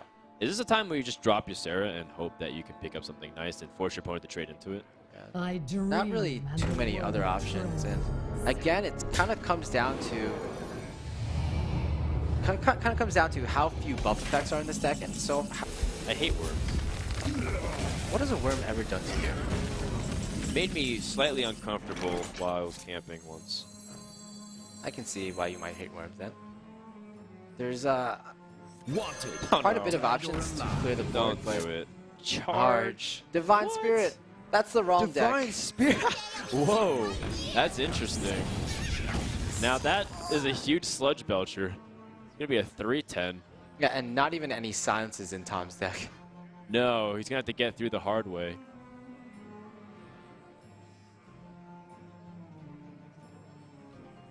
Is this a board that you need to brawl on? You don't need to necessarily brawl on it, but it might be an option. Shield block for an answer first. Picked up another Drake. Yeah, and then just go with the Divine Spirit. Divine Spirit. You created this, Spell Slinger. And I think it's time. It was finally time for Kolento to get his own really ridiculous scenario. Tom's just chuckling. It's like, well, can't really do much about that. Kolento pushes for damage, realizing that this could be a lethal opportunity. Antonitis Charge. Now that's a combination that I wasn't thinking about when I was getting ready to cast this game. It's kind of like the Warrior OTK all over again. If Tom had gotten Alexstrasza off the Unstable Portal and then Charge off of the Spell Slinger. This could have been an amazing game. This is already kind of a ridiculous game. I don't know much more you could want. Fortunately, Tom doesn't have enough to pick off every minion on board, so the Shield Maiden still represents lethal. If it can just get one weapon here, any weapon will do. Azure Drake, perhaps. Or he might feel like he might need to brawl in there. We'll see. He's at way too high life total. And oh, there it goes. There's the weapon. Kolento will end it face-to-face, man-to-man. Kill him with his own hands. Really back and forth series we have at the moment with Kolento taking a 2-1 lead, but Tom is certainly really fighting for that spot. He's had a lot of great plays. He's had a lot of great Spell Slinger cards, and maybe some not-so-great ones that he's given to Kolento. Well, that Spell Slinger card wasn't entirely too useful. It was, it acted just kind of like burn damage in a way, and it just ended up him being a little bit short. Those unstable portals were so ridiculous, but he never got the benefit off of it at all. It just looked very flashy. So, for one thing, you need those unstable portals to grab early game board control, so that way you have big, powerful minions get momentum later. But Sharad, it did draw a Flame Strike. Yeah.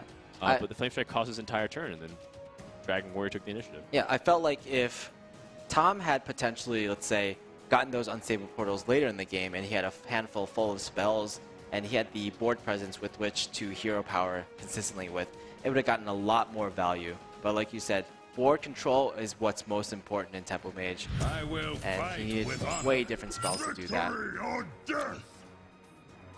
All right, so the Secret Paladin makes another appearance here. Tom gonna go over to the patron. Looks like he's trying to keep himself awake as well. It's been a long journey over from Taiwan as he has to adjust the jet lag, but it's his third day, so hopefully he's been able to get some good rest. Yeah, not only that, but Tom is quite a frequent flyer. He's been to tournaments all over the world. BlizzCon last year, Gfinity twice, Assembly just earlier this month, the tournament which he won. So Tom is kind of using Hearthstone as a way to travel around the world. Has a lot of experience at LANs, and I think it's going to pay off. He's never really too nervous, even though he does get some reactions, or we get some reactions from him when he plays the game. Pretty good hand from Tom, I would say.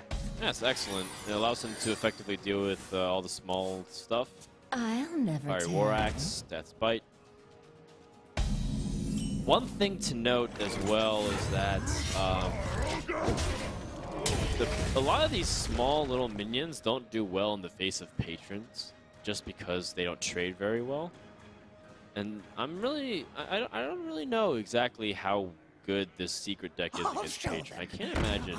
Yeah, very effective. Well, if you remember to the very first match of our tournament, it was actually Kolento versus Tom, a series which Kolento defeated Tom with a 3-0 score. Unfortunately, we had a few internet issues during that time, and we actually played around 3 games of this particular matchup, Patron versus Mysterious Challenger Paladin. And I think in all 3 games, Kolento was kind of sort of in a lead. This game is going to be slightly different, though. Reporting for duty. All right, well, Kolento has a second secret. We know that one of them was pulled off Mad Scientist, and I think it might have been Avenge. I have to see, though. Alright, and then this will prompt Tom to probably drop the Accolade Main as well. Speak to me. Unlike in the previous games, Kolento isn't really getting any of his board control that he needs. And he's just drawing such small cards, even letting his opponent draw everything that he needs. Well, the Fiery War Axe is the difference maker here. It just allows him to stabilize early on. Imagine if that that Secret Keeper was able to run unchallenged with all these secrets coming out. I think in the previous games where Tom played Kolento in this matchup, I got to talk with some of the players who are here at this event, and they mostly agreed that Tom might have been using his resources too fast, basically. Not saving them in order to combo off later in the game, being way too defensive early on and not greedy enough. This game, again, it's going to be a little different since Tom definitely has a huge card advantage, and it's going to take Kolento either a Divine Spirit draw or a Mysterious Challenger draw in the very next few turns in order to turn this game back around.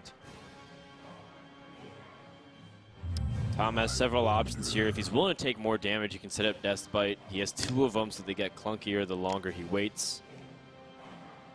By playing Acolyte and Whirlwind, it's just a little bit too weak, I think, onto the board. It's technically like one of the strongest plays you could make this turn, but also that Whirlwind is just one of the most valuable cards you have in your deck anyway. So playing to that effect, Tom, again, he's being a little greedy here, which he should be. He can afford to take that 4 extra damage. Let me think. Kolento not very happy to see a second competitive spirit come into the hand. That makes the first one redundant. He has enough mana to put a Secret Keeper to a 3/4, but that also makes it so that way the Death Bite just directly attacks into it. Is that enough damage to him? He'd do 7 total. And that's not really that significant right now. Kolento just really out of options here. This is one of the drawbacks of playing this deck. It feels like there are games where you just draw very awkwardly because you're bound to hit some secret overlap, and the curve is not always going to be there. You won't have the minions to play. You won't have the Mysterious Challenger. And you're going to have to play secrets from hand, and it feels very weak. Yeah, to me, this seems like a very high-risk, high-reward version of the typical aggro paladin. The aggro paladin, again, it does depend on drawing the Divine Favor eventually against these kind of more either combo-y or mid-rangey decks or control decks. But the problem is, if you don't get the Divine Favor, this deck is even worse than the typical aggro paladin because you have all these secrets which are generally useless on their own, or even in combination with a Secret Keeper. They're just quite weak cards. Yeah, these are really weak. Oh, well, he's already played a handful of his secrets already. I'm not sure if his Mysterious Challenger is as effective as it normally is. Well, you have to make something happen here. Let me think. Yeah, now the challenge is that his opponent, if his opponent has Execute, you have to kill this unstable ghoul, but then you make the Frothing Berserker naturally more powerful through it.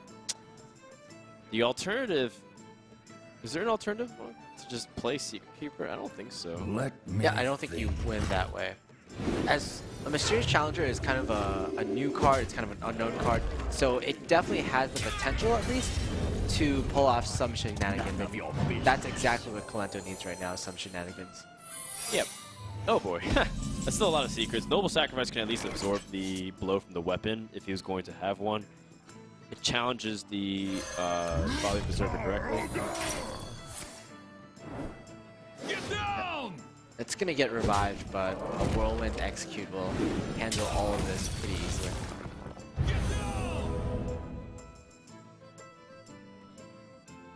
So, another thing to consider is that Tom's been dumping the hand very effectively. Oh man, imagine if one of those was eye for an eye. How awesome would that be? I don't think Kolento has certainly teched in that yet. If he had, we probably would have seen it from one of the other Mysterious Challengers he's played throughout this tournament.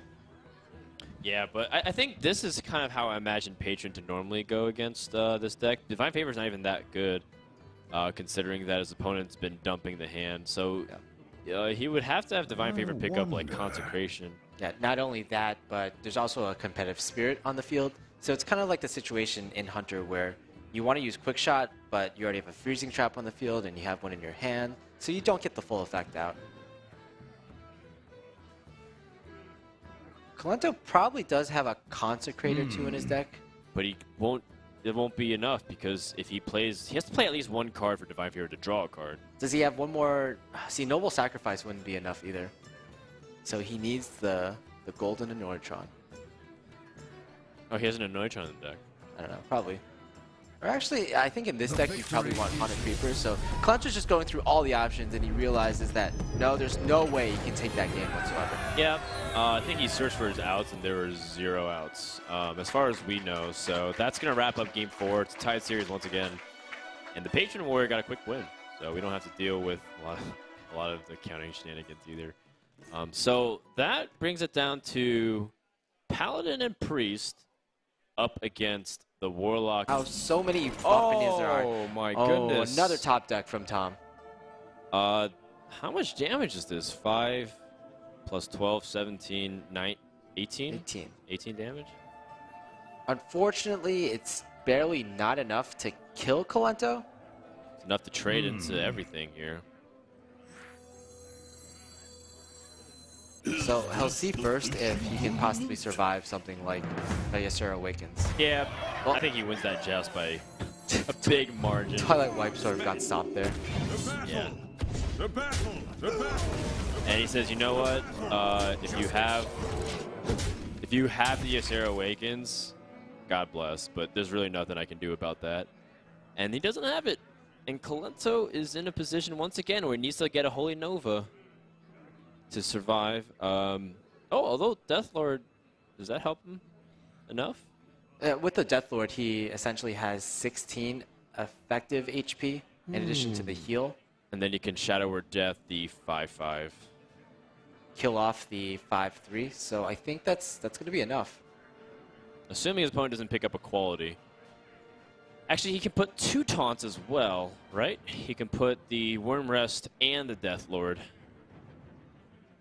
I wonder. So what are you thinking? Wild Pyromancer to soften things up. So that way everything crashes into the Deathlord and makes it weaker and more vulnerable. Now also the Agent as well. So that's actually the biggest wall that Kolento could put up. Yeah, I like it. Very nice. Oh. Is that lethal? It looks like it is, exactly. I believe so. So yeah, so you can be able to push through, and you have the 4 damage. So the pressure from the Paladin was just too much. And Kolento not able to stabilize. That second Quartermaster draw from Tom was nuts. Just so much pressure by Tom putting on to Kolento every single turn. Kolento tried to deal with all the minions as best as he could, but he eventually ran out of like the key resources, and he had all the minions in his hand that weren't necessarily that useful against those kind of minions. The Dragon King Sorcerer being one of the main ones. Yeah, and so I think you know, he didn't really. I think it's a really good example of how the Priest traditionally needs those AoEs in order to stop the Paladin from building the mounting pressure, and maybe the Dragon Priest wasn't supposed to win that game. Yeah. However, the Dragon Priest does stand a chance against some of these other classes, so we'll see if Kolento can whip it out and make it effective. It has been one of his decks that we had the biggest question mark over because no one else has brought Priest to this tournament except for him. Just the number of AoEs in that Dragon Priest is kind of strange. It's only 2 of them with the 2 Holy Novas. We have yet to see a Chill Maul, and the Chill Maul would have been just absolutely amazing in that particular game, essentially stopping all the Quartermaster minions altogether. It's kind of like both an anti-Silverhand recruit card and an anti-patron card. Arcane Blast. Interesting. Yeah, new shiny tools. Not the most shiny because it's not golden, but shiny nonetheless. Yeah. And he's got the coin, and he's got the Flame Waker. So there's a lot of good synergies and things going in advantage of Tom here. However, how does it relate to Dragon Warrior? I'm not entirely sure, Will. I think this hand would have been just really amazing against something like the Mysterious Challenger Paladin that Kolento's using. Crazy. In this matchup, though, I think you want just more solid minions. Mirror Image is also a good option, as long as you can get a minion behind that so the Fireworks can't touch it. Arcane Blast is an interesting one because it might even replace an Arcane Missiles in this deck. I'm not actually sure which one is better overall. Keep in mind, there's 2 Azure Drakes in this deck, so you could potentially do something like Azure Drake into Arcane Blast, and it sort of acts like an Eviscerate play for 6 mana.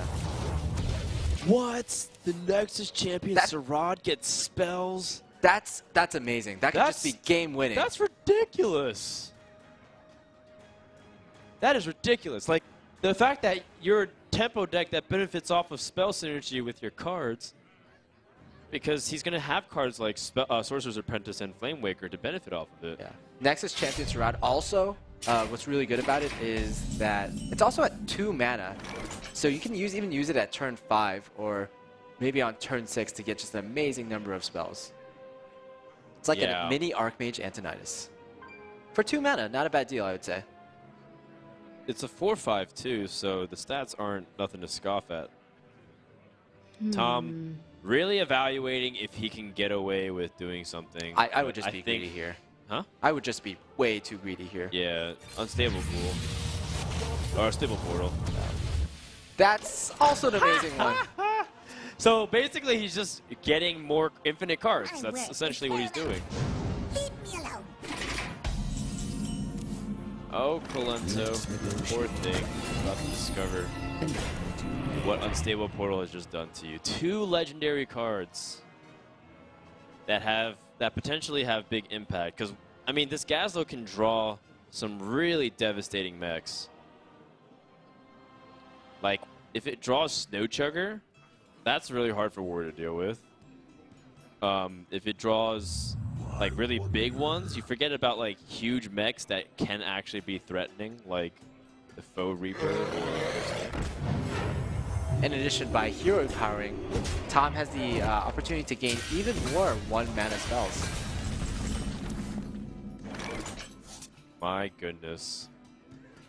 Oh my goodness, how do I fit in all this synergy? Like first world unstable portal problems. My hand is too epic. Yeah, it's epic. My hand is too legendary because you have all these legendary minions in your hands. Good point. Touche, sir. Okay. I mean, this is where like this is where Crip casts way better than I do because he knows these weird shenanigans. Predict them very easily. I think he was hoping to hit the Twilight Guardian once, so that way he can hero power it down. Yeah, the problem is you really want to hero power this turn to get some value out of this Nexus Champions Rod. Yeah, you sort of want to do that. And he gets a spell, 0 mana cost per turn. Yeah, alright, that's okay. That's not a bad card to get. I think I'll take that. Not a bad card to get. Against a deck full of mid-range minions like Azure Drakes and Blackwing Corruptors? Yeah, not bad. Yeah, imagine if this were an arena deck. How good would this be? Now that is literally a Crypt video that I would watch.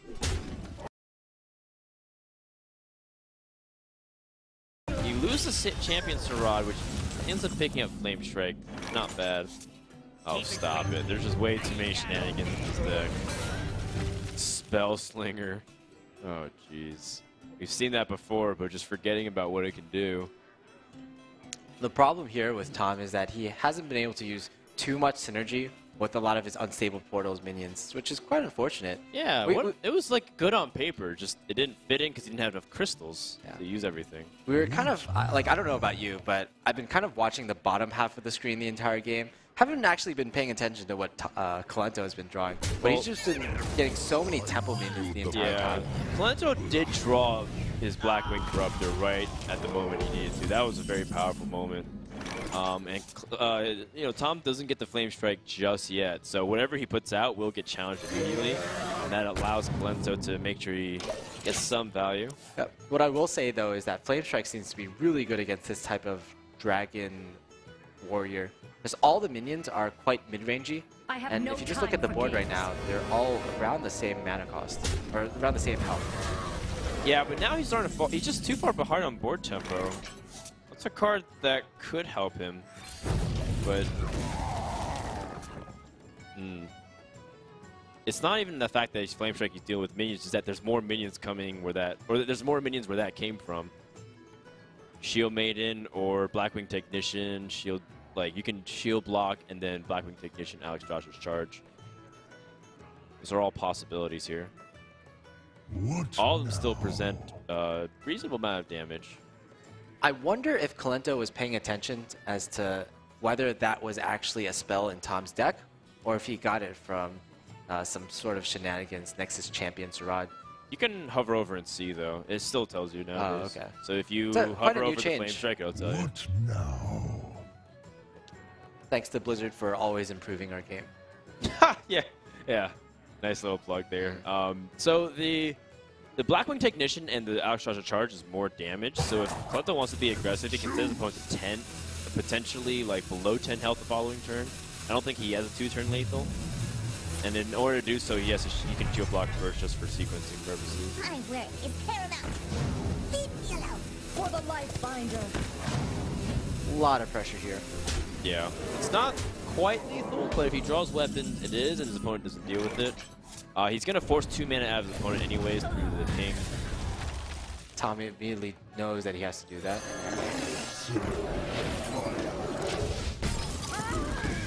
Cleans up the board quite a bit. And Kolento, he really wishes he had some weapons right now, although his current hand isn't too shabby.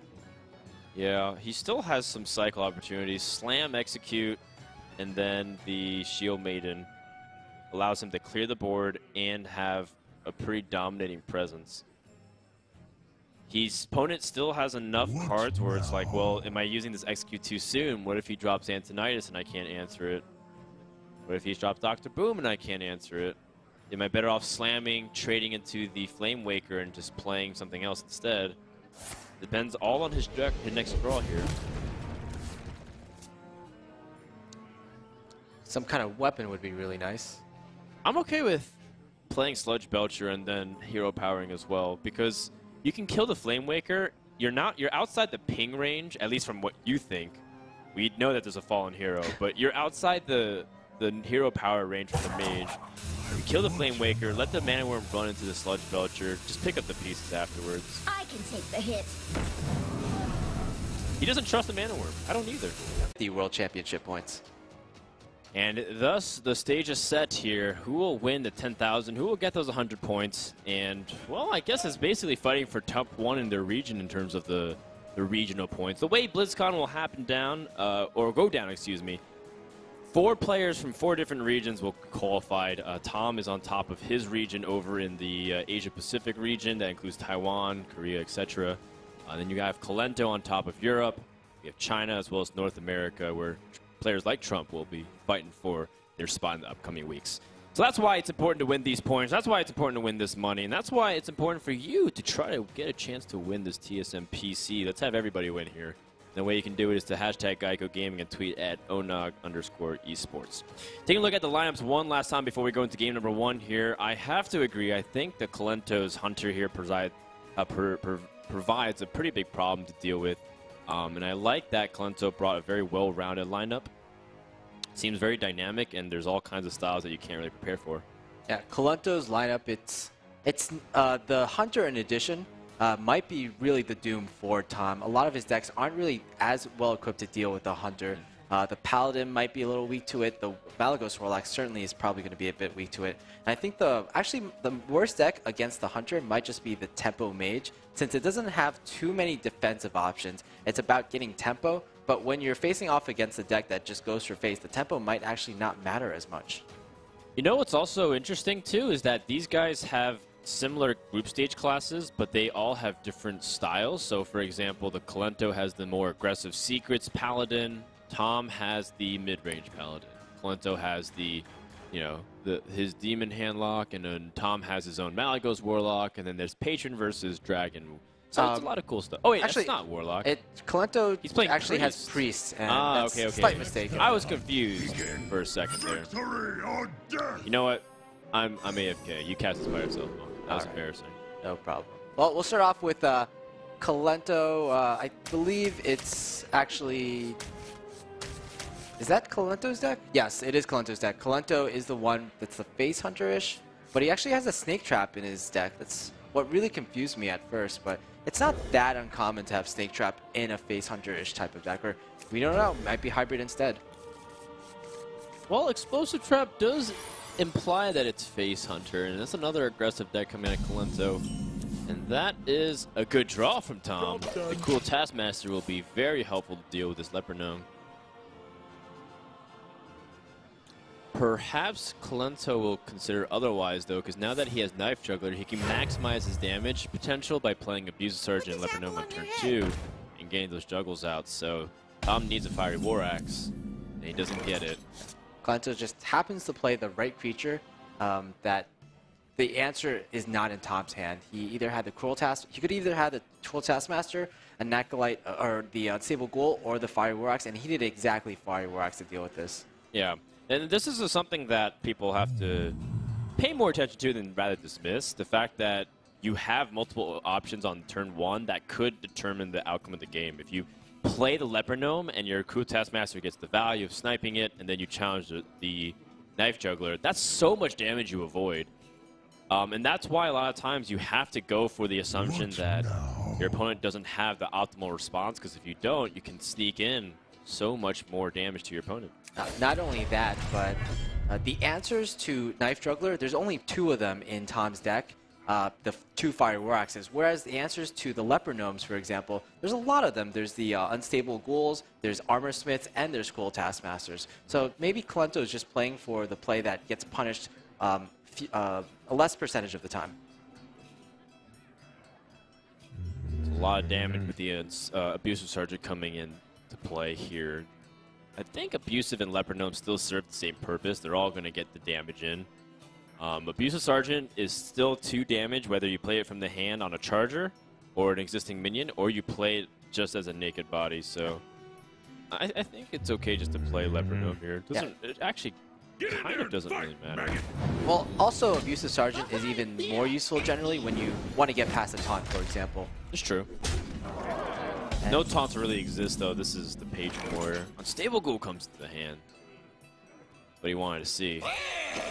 That will stop a lot of the damage here. 4 damage will go into this Unstable Ghoul. And Kolento will just go right back charging at it. So maximize your damage every turn. That's the goal of this aggressive hunter. Argent Horse Rider is definitely a possibility. If he wants to maximize his damage, he goes for Abusive Sergeant as well. I'll show them. Also, you just want the Mad Scientist as early on the board as possible. Yep. The Mad Scientist, not only does it not have charge, but also the effect, it needs to die before the effect actually goes off. So just he's putting all the power as possible into like 2 turns later, for example. Definitely. And so Tom has the Inner Rage that helps buys him a little bit of life. The Cruel Taskmaster Inner Rage does give him some options here, but he also could try to be a little greedy and go for Death Spite and Inner Rage instead. I don't know if that's worth it. It's almost to the point where you have to just avoid dying as opposed to figure out a way to win right now, because the priority is that he might kill you the next 2 turns. I'm a pretty big fan of the Death Spite. You really want to set up those Whirlwind effects early on. And also, you want to set up the Acolyte of Pain. This is way more of a defensive play, though. Yeah. He's taking less damage from it overall. All right, well, now Kolento is going to rely on whatever he draws to see if he can fill out the curve. The Knife Juggler. He saw his opponent didn't have a Fiery War Axe. And he knows his opponent's playing Patron. What would he do on turn 5 if he already burned his Inner Rage? He certainly wouldn't play just a Patron on board. So it might be, in Kolento's mind, it might be safe to play the Knife Juggler and either Hero Power or Explosive Trap. Either way, he's going to be using 4 mana this turn. He's definitely going to try to avoid using the Horse Rider. Another thing that Tom has to consider is that he doesn't know what traps are in Kolento's deck. He mostly assumes that they're going to be explosive traps. But if there's snake traps on the field, it definitely would have been better to equip the Death Spite earlier on in order to possibly deal with them. Oh, really? Okay, I'm very surprised by it. I was anticipating him going for a mana-efficient play. But he's saying that, you don't have a way to deal with this right now. You've burned a lot of your 1 damage, so I'm going to go really aggressive with this Charger. Yeah, it's just the effect of having a Divine Shield compared to just having a 3/1 minion in terms of the Wolf Rider. I believe in this Face Hunter deck, the Horseman has really replaced the Wolf Rider, because the Horseman, even though it does less damage overall, it has its worst burst, it's just a more consistent threat. We've seen a lot of Face Hunters even add in Piloted Treaders for like the very same reason. It doesn't deal as much initial face damage, in fact 0, but it does get a lot of damage over time. Usually a Warrior, for example, they have to hit the minions with the Death Spite in order to kill it off. Yeah, so I like that Kolento takes this line where he realizes that the Mad Scientist could get damage in as well. And if he wanted to really set up a Knife Juggler, he would have to trade in the Scientist. Otherwise, the Juggler doesn't do anything. And he says, you know what? I'm just going to try to maximize damage on both ends, present an opportunity for him to try to deal with the Divine Shield. And Tom could have, but it would have also been inefficient for him, so he chose to set up this Acolyte instead. Kolento's drawn the Eagle Horn Bow, which is 6 damage, and he can continue to push a little bit more if this Eagle Horn Bow can get a charge from the Explosive Trap. That's very optimistic to say that that'll happen very time soon, so he's just going to go ahead and charge for as much damage as possible. Yeah, we also have to keep in mind that most likely there's also a Snake Trap on the field since the Mad Scientist died. Oh, you're right. So this Knife Juggler, again, will get a lot of value off. Or will it? I mean, it realistically could also just juggle straight onto the Acolyte once and then, you know, twice on the Armor Smith. Yeah. I mean, that Armor Smith was certainly a huge draw. Or it can let the Knife Juggler survive as it juggles twice on the Acolyte. No, that's not what he wanted. Oh. This is slower than Matrix bullet dodging. Oh. I can't tell if that's what he wanted. Well, I guess after he sees the unstable bull, it's Yeah. almost certainly not what Kolento wanted.